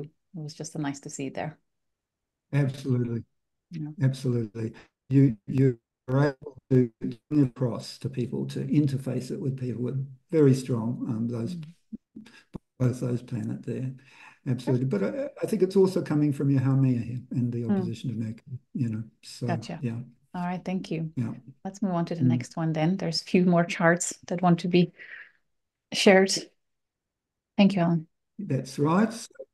It's beautiful. Ursula, are you with us? We want people here so that we can talk about them. I'm here. I'll just create your chart for you. Thank you. That's so kind. While you're doing that, yeah. Just want to say thank you for your university and for the vibrations going through Astrology Hub, through circles like with Linda Bird and Amanda. It's nice to finally see you in person. Many of my friends have taken your classes. That's good to hear. Yeah. Good. Oh, beautiful. Yeah, so beautiful. Thanks for giving that feedback. Yes, perhaps I could talk about the classes as I just do this. So I do run the Dwarf Planet University, and we have 6-week classes where you study your own chart and you do assignments and so on that. Now, just give me your birth date here for a moment there.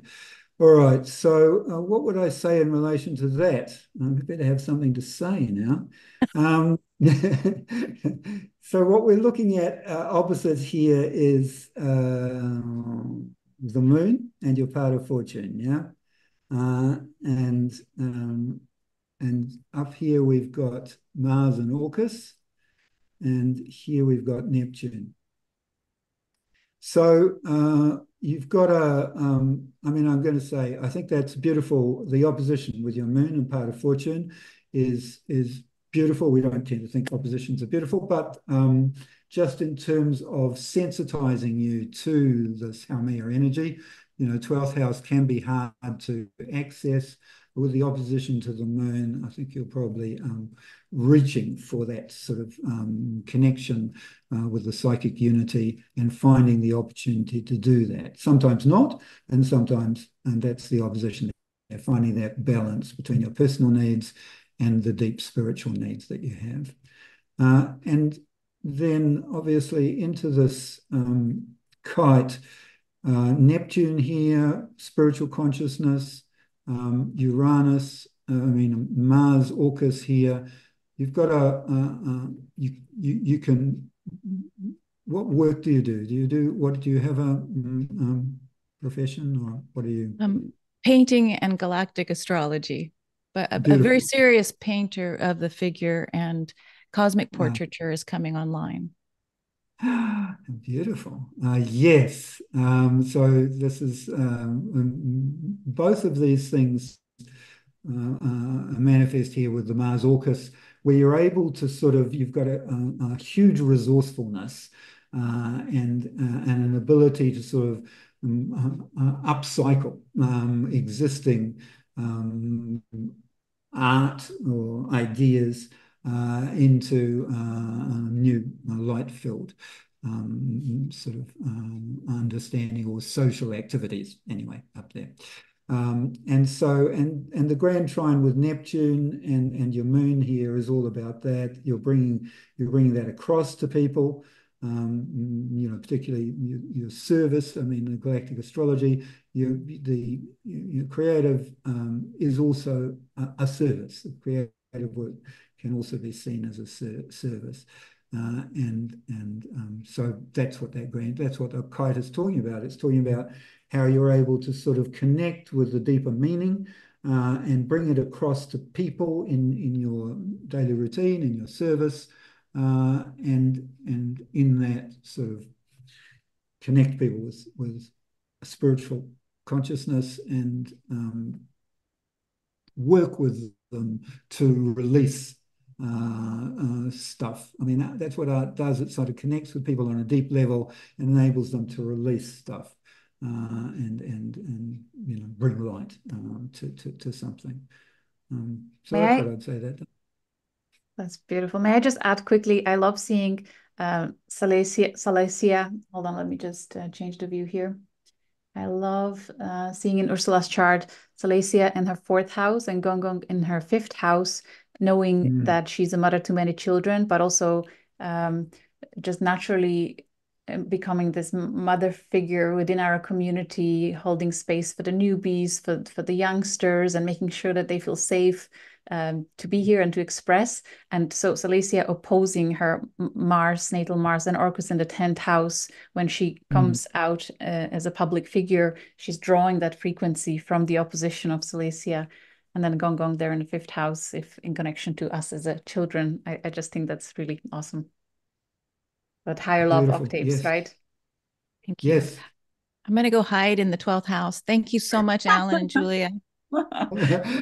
You've done well. You did well coming and being out, because we all learned from it. So you helped us all.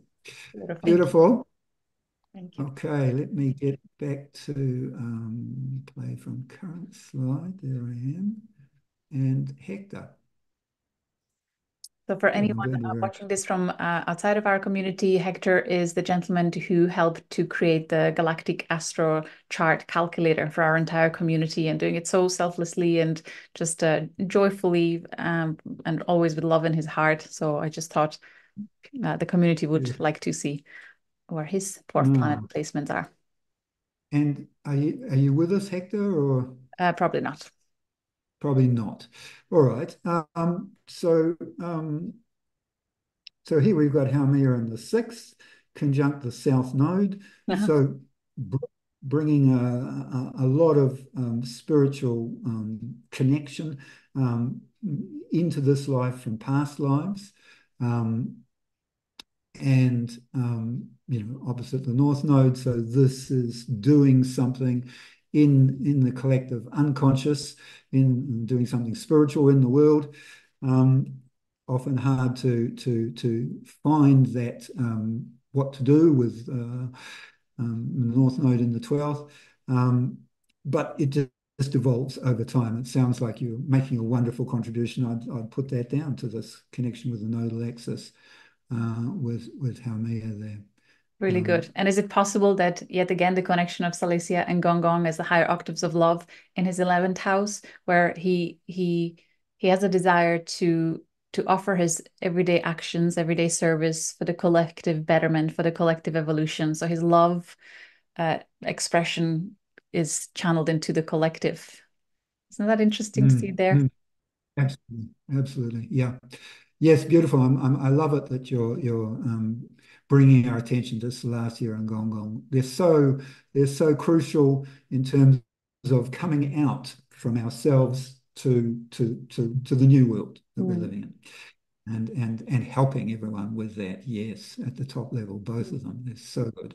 And the 11th house, yeah, beautiful placement for participatory. The thing with Gonggong, participatory, so beautiful. That's the whole thing with this community work that we're needing to do more and more. Cool. And that's why I've discovered them now. Yeah. Very good. Beautiful. Thank you. Should we move on to Joshua? Are you with us? He is. And just a quick introduction, Joshua is helping me personally to develop the support for the community for the last, I think, year and a half. And it's just been such a wonderful, wonderful addition to the community in terms of the replies and the support and the channeled wisdom that comes through. And again, from a very beautiful, compassionate place in his soul. So I wanted to share his. Beautiful. Yeah. Lovely, Hi. John. Joshua. Hi. Yeah. Hey. There you are. Beautiful. Lovely. Yeah. Lovely to see you. Thanks for putting your chart forward and for that work you're doing. Beautiful. Oh my gosh, thank you for being here. It's awesome. Oh, that's good to hear. Lovely. Um, so what can we see here? Finding Haumea? Yes, here in the 11th. They actually come to an 11th house placement. So a sort of a very community-oriented placement for Haumea. And a sort of there's a rich bounty for you with that 11th house placement. I mean, were you relating to the 11th house interpretation as I went through it earlier, or? Yes, definitely. It's actually a conjunct Black Moon Lilith in the mean calculation as well. It's at 26 degrees, so quite a close conjunction there. So I was wondering your thoughts on that as well. Well, I haven't studied Black Moon Lilith, so I can't really help you with that. Somebody, you give me. If I may, somebody, if yeah, I may, thanks. because something immediately popped in, and that is you finding a way to express your true desire for unity consciousness, for the betterment of all, with a sense of almost rebellion that Lilith can come with in her final calculation, that the mean Lilith in our calculator is. So just go for it when you want to. And you do it already through your posts. If anyone, especially on Facebook, if we see your latest musing, I mean, so spot on and really quite just bold like a Lilith would, in an amazing wisdom way, you know? That sounds beautiful. There's a real creativity with Haumea and a sort of a spiritual energy that's kind of pouring through there, and it sounds like you're able to sort of articulate that, use that in some way, and in so a practical sense too. Which is so important in these times that we're living in. So. And looked, so then the square to Varuna in Gemini, all about sovereignty. So supporting us through your post in that, you really kind of pondered that, how to become sovereign and liberated. And then square to Saturn, Uranus, is it? No, not 27 degrees. What is the square there? So a square to Venus, isn't it? In Sagittarius? Venus, yep. It's a Venus, yep. Beautiful. Square to Venus. I mean, that is that's the higher octave and the lower octave square one another there. So it's Venus, Neptune, Haumea are the octaves here. And so Haumea is repolarizing Neptune, Neptune's repolarizing Venus. Here you've got you've got the challenge to bring this sort of spiritual richness that you experience in the world, in your contact with people in the world, and to bring it into your values and your relationships, to make it practical in the world, in the second house. You know, to even sort of make a living out of it or something. You know, it's that sort of practicality with the Venus in the second and that square. And over time, it's a strength. It becomes, you can do that. That you know, the Venus isn't kind of scared of that spiritual power that you know disrupts her neat little world. You know, and so you embody that and so on. So yeah, very, very powerful placement. Opposition to Ceres, able to so that's a grand cross, isn't it there? And so able to nurture yourself and others through this connecting with the spiritual center. By focusing on joy and love and so on in that nurturing process. And yes, you develop a sovereignty through that, which sovereignty in the 8th house there. So it's an occult sovereignty. It's a spiritual sovereignty that you can develop. And it's amazing with Varuna. It's a matter of doing the work, of stepping up and saying, you know, I'll try, I'll do it, you know. And it sounds like you're doing it. So I encourage you. It's beautiful. It's beautiful, Julia, that you've put people forward who you know, I know, and we can talk about it. So I think Makes sense. Really good. Thank you. Thank you. Thank you. You're welcome. You're welcome, Joshua. So beautiful. And do we have one more? Yes, I think. Or is there two more? No, just the last one. So, Margot, are you with us? I thought she was earlier. So Margot is also our support team member. Also very creative, beautiful heart, humble heart.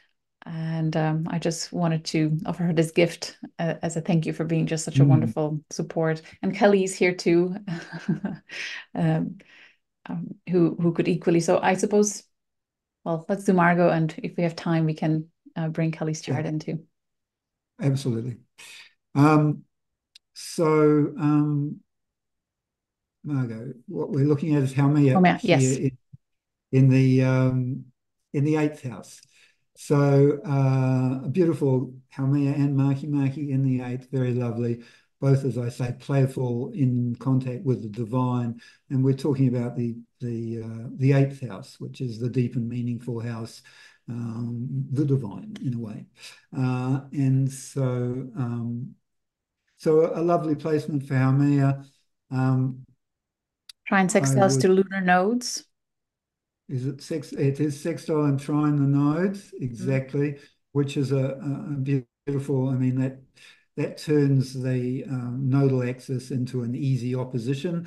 The nodal axis doesn't want to be an easy opposition, but what it's talking about is being that Haumea is like a handle on how you can move from your karma to your dharma, and you're enabled in that process through the bounty of Haumea, through the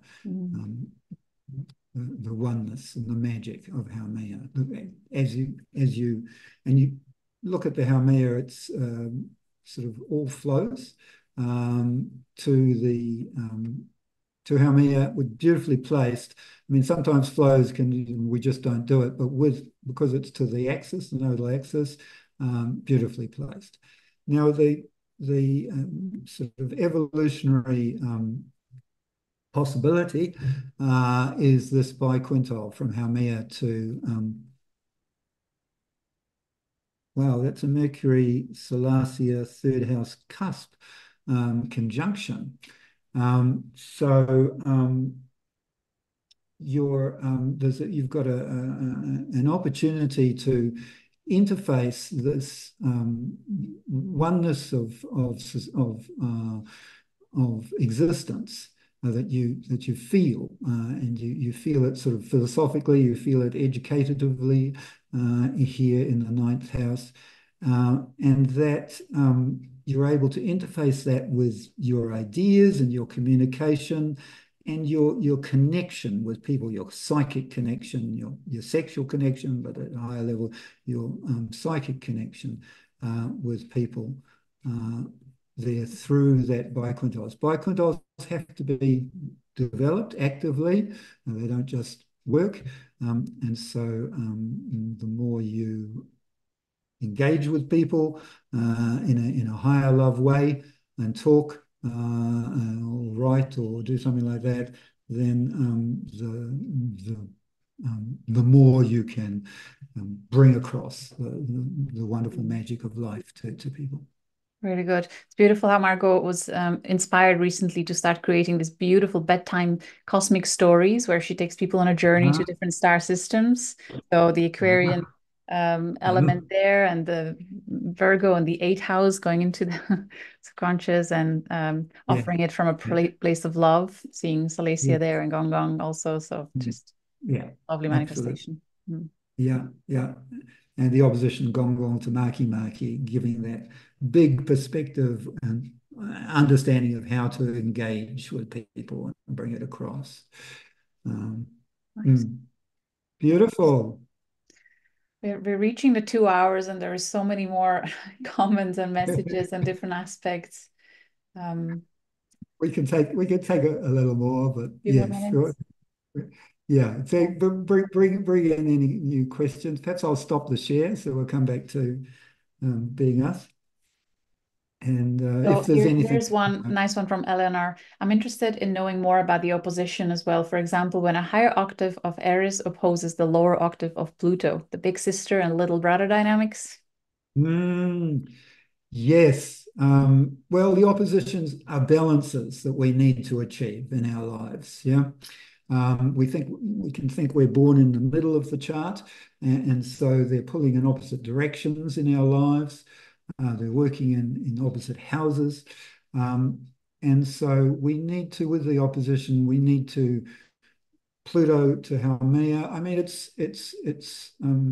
powerful as an opposition, because obviously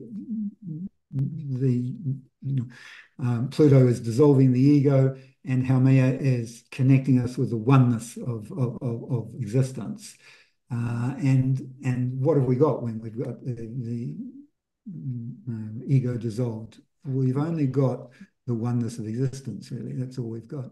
And so that opposition is probably bringing that to her awareness in each moment, in each experience in her life, and over time developing that ability to interface change with rejuvenation.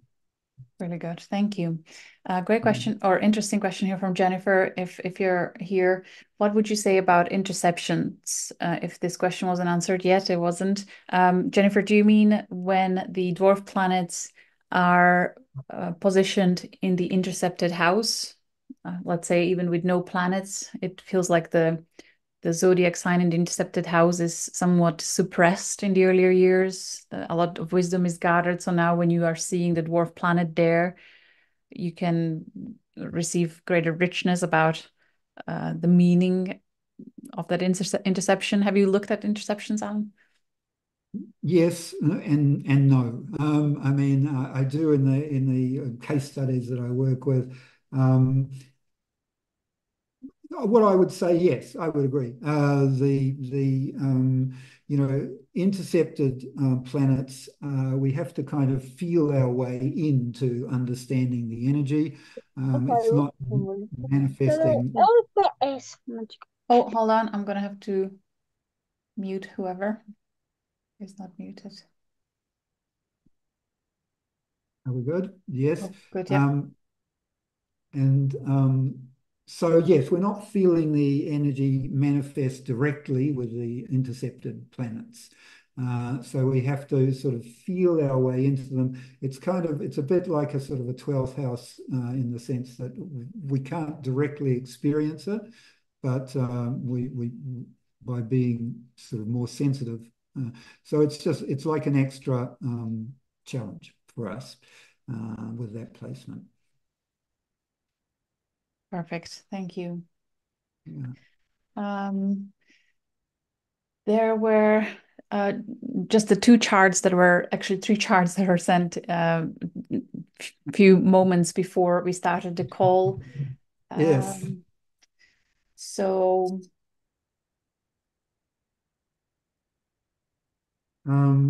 we answered the first one on the empty houses. The lady had so many, Marie had so many empty houses, and now it feels like her chart has suddenly come alive, especially with Salacia and Gonggong in her 8th house. And just appreciation for your courses, your book that she loves reading at this time.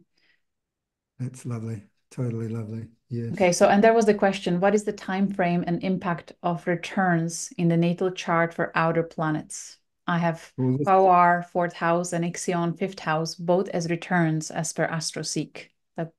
yes, So I'm but not sure what you mean by that. we already, I think, Yeah. talked about that one where we Yeah, can't actually that is probably an expect. error. I think so. Beautiful. Yes, so we could look at these other couple of charts that have come in. Are those people here? So Actually, those two charts Brigitte, that were sent, they aren't. They sent them because they couldn't make it. they couldn't make it. In that case, I think we probably won't do them now, Yeah. just because Yeah. I'm tired. Yeah, there was one from Tara. She's here, Quantum Sunrise, California. I can share it in from the chart that you sent me. If you hold on, I'll share my screen. Please.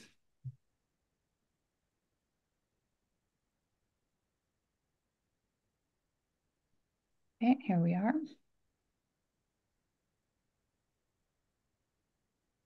Oof, the busy chart.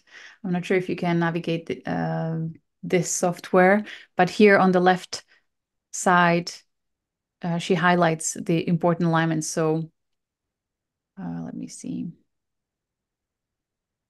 Haumea has 11 aspects to other chart points. Okay. I'm just making my so I'm just making my screen bigger so I can see it. Beautiful. So we're finding Haumea. So we're looking at symbols for Haumea, and she's there in Virgo conjunct Venus. Yes, that's what I was just looking at. Beautiful. Yes, so Virgo conjunct, so Haumea conjunct Venus. I mean, again, beautiful conjunction in the sense that Venus, lower octave of the triplicate octaves there, Haumea, Neptune, Venus.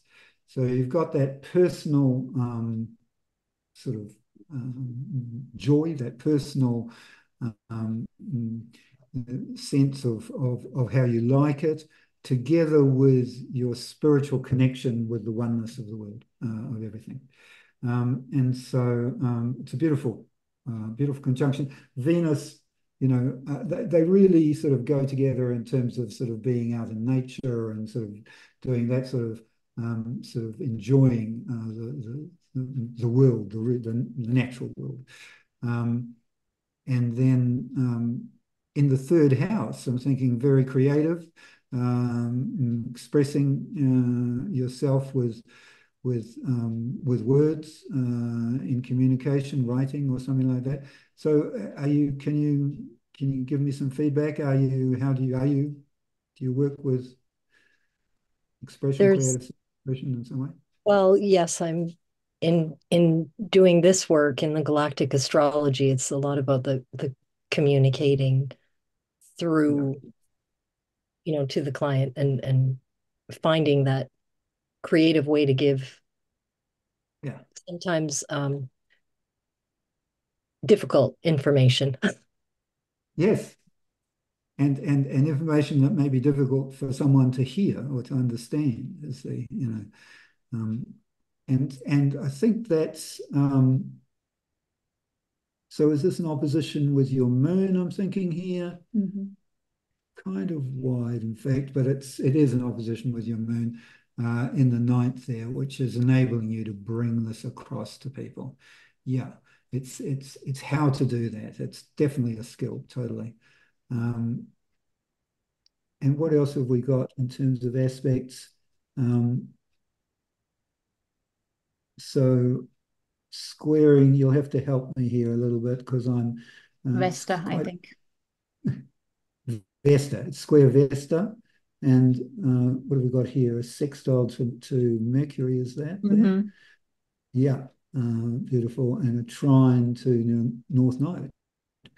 So very beautiful in terms of that nodal axis connection. Not seeing the sextile to the South Node, but Maybe it's just that that aspect is not drawn. Mm. And the square to Mercury, again, so opposition to the to the moon, and it's not actually T square to Mercury, is it? So it's a square to Mercury. It's probably coming from the Venus, in fact, Yeah. in that case.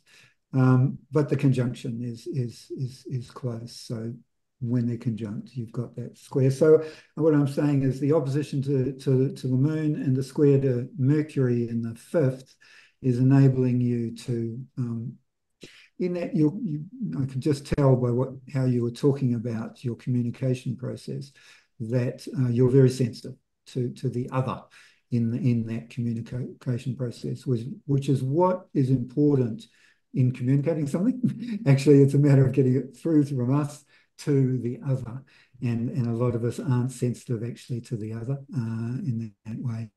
Gonggong will also be playing a part in that. Where is your Gonggong in terms of, is this Gonggong here? I'm not familiar with these signs, with these symbols. I think that is your Gonggong there. Gonggong is, I'm pointing with my mouse as if you can see it. Yeah, exactly. I believe it's up in Aquarius there. Yeah, yeah, that's what I'm 17. looking with like a lightning bolt underneath the city. Yeah, totally. Yes, Gonggong is an energetic, sort of empathic consciousness, feeling another, and so you've got a strong Gonggong in terms of that eighth house connection there, really helping with this communication, the sensitivity to other people. Yeah. Do you have questions? Ask me a question, maybe. Oh, thank you. It resonates. It fits. Yeah, I appreciate it. Thank you very much. Oh, that's all good. Beautiful. I just have one more request, just even briefly mentioning Kelly is here, one more important member of our admin support, such valuable, gorgeous, beautiful, joyful soul. And Kelly, you mentioned you have Haumea or Uranus conjunct Haumea. So the transiting Uranus is on your natal Haumea. Is that right? And which house? First house. Would you like to comment on that? So transiting Uranus on Haumea, first house. Beautiful, beautiful. Yes, so you're having surprises and new experiences relating to your connection with the oneness of humanity. You're with Uranus conjunct there. So Uranus is awakening us all the time to whatever Uranus is touching, so that we grow in consciousness. And so you're connecting I mean, coming here, me talking to you about your chart is a manifestation of Uranus conjunct your Haumea there.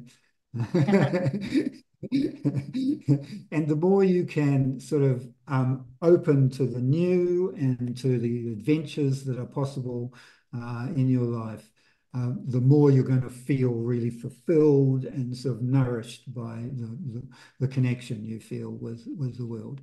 And in the first house, that's kind of at the heart of you, and so can be hard to access without sort of going inside.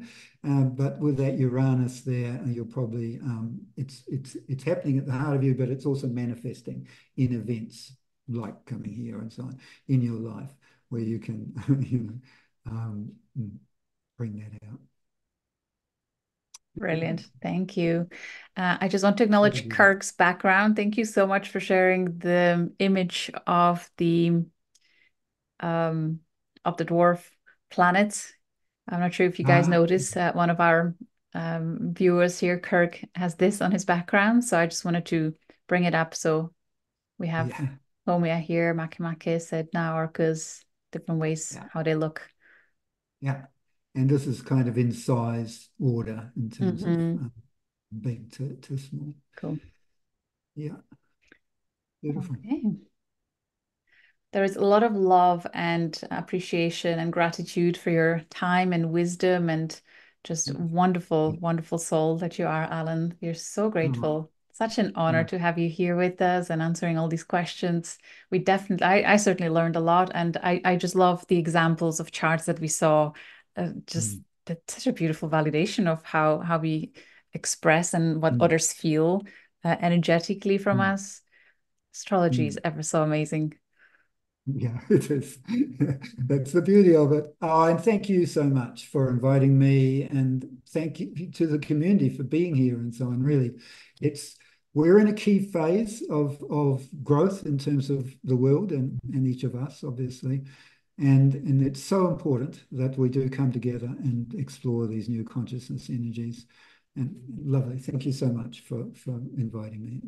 Beautiful. I invite you all to unmute yourselves and say goodbye as we close this. And I'll make the replay available within the next few hours in our usual places and share it with the community. So much love and best of luck to you, Alan. Much love on your path ahead.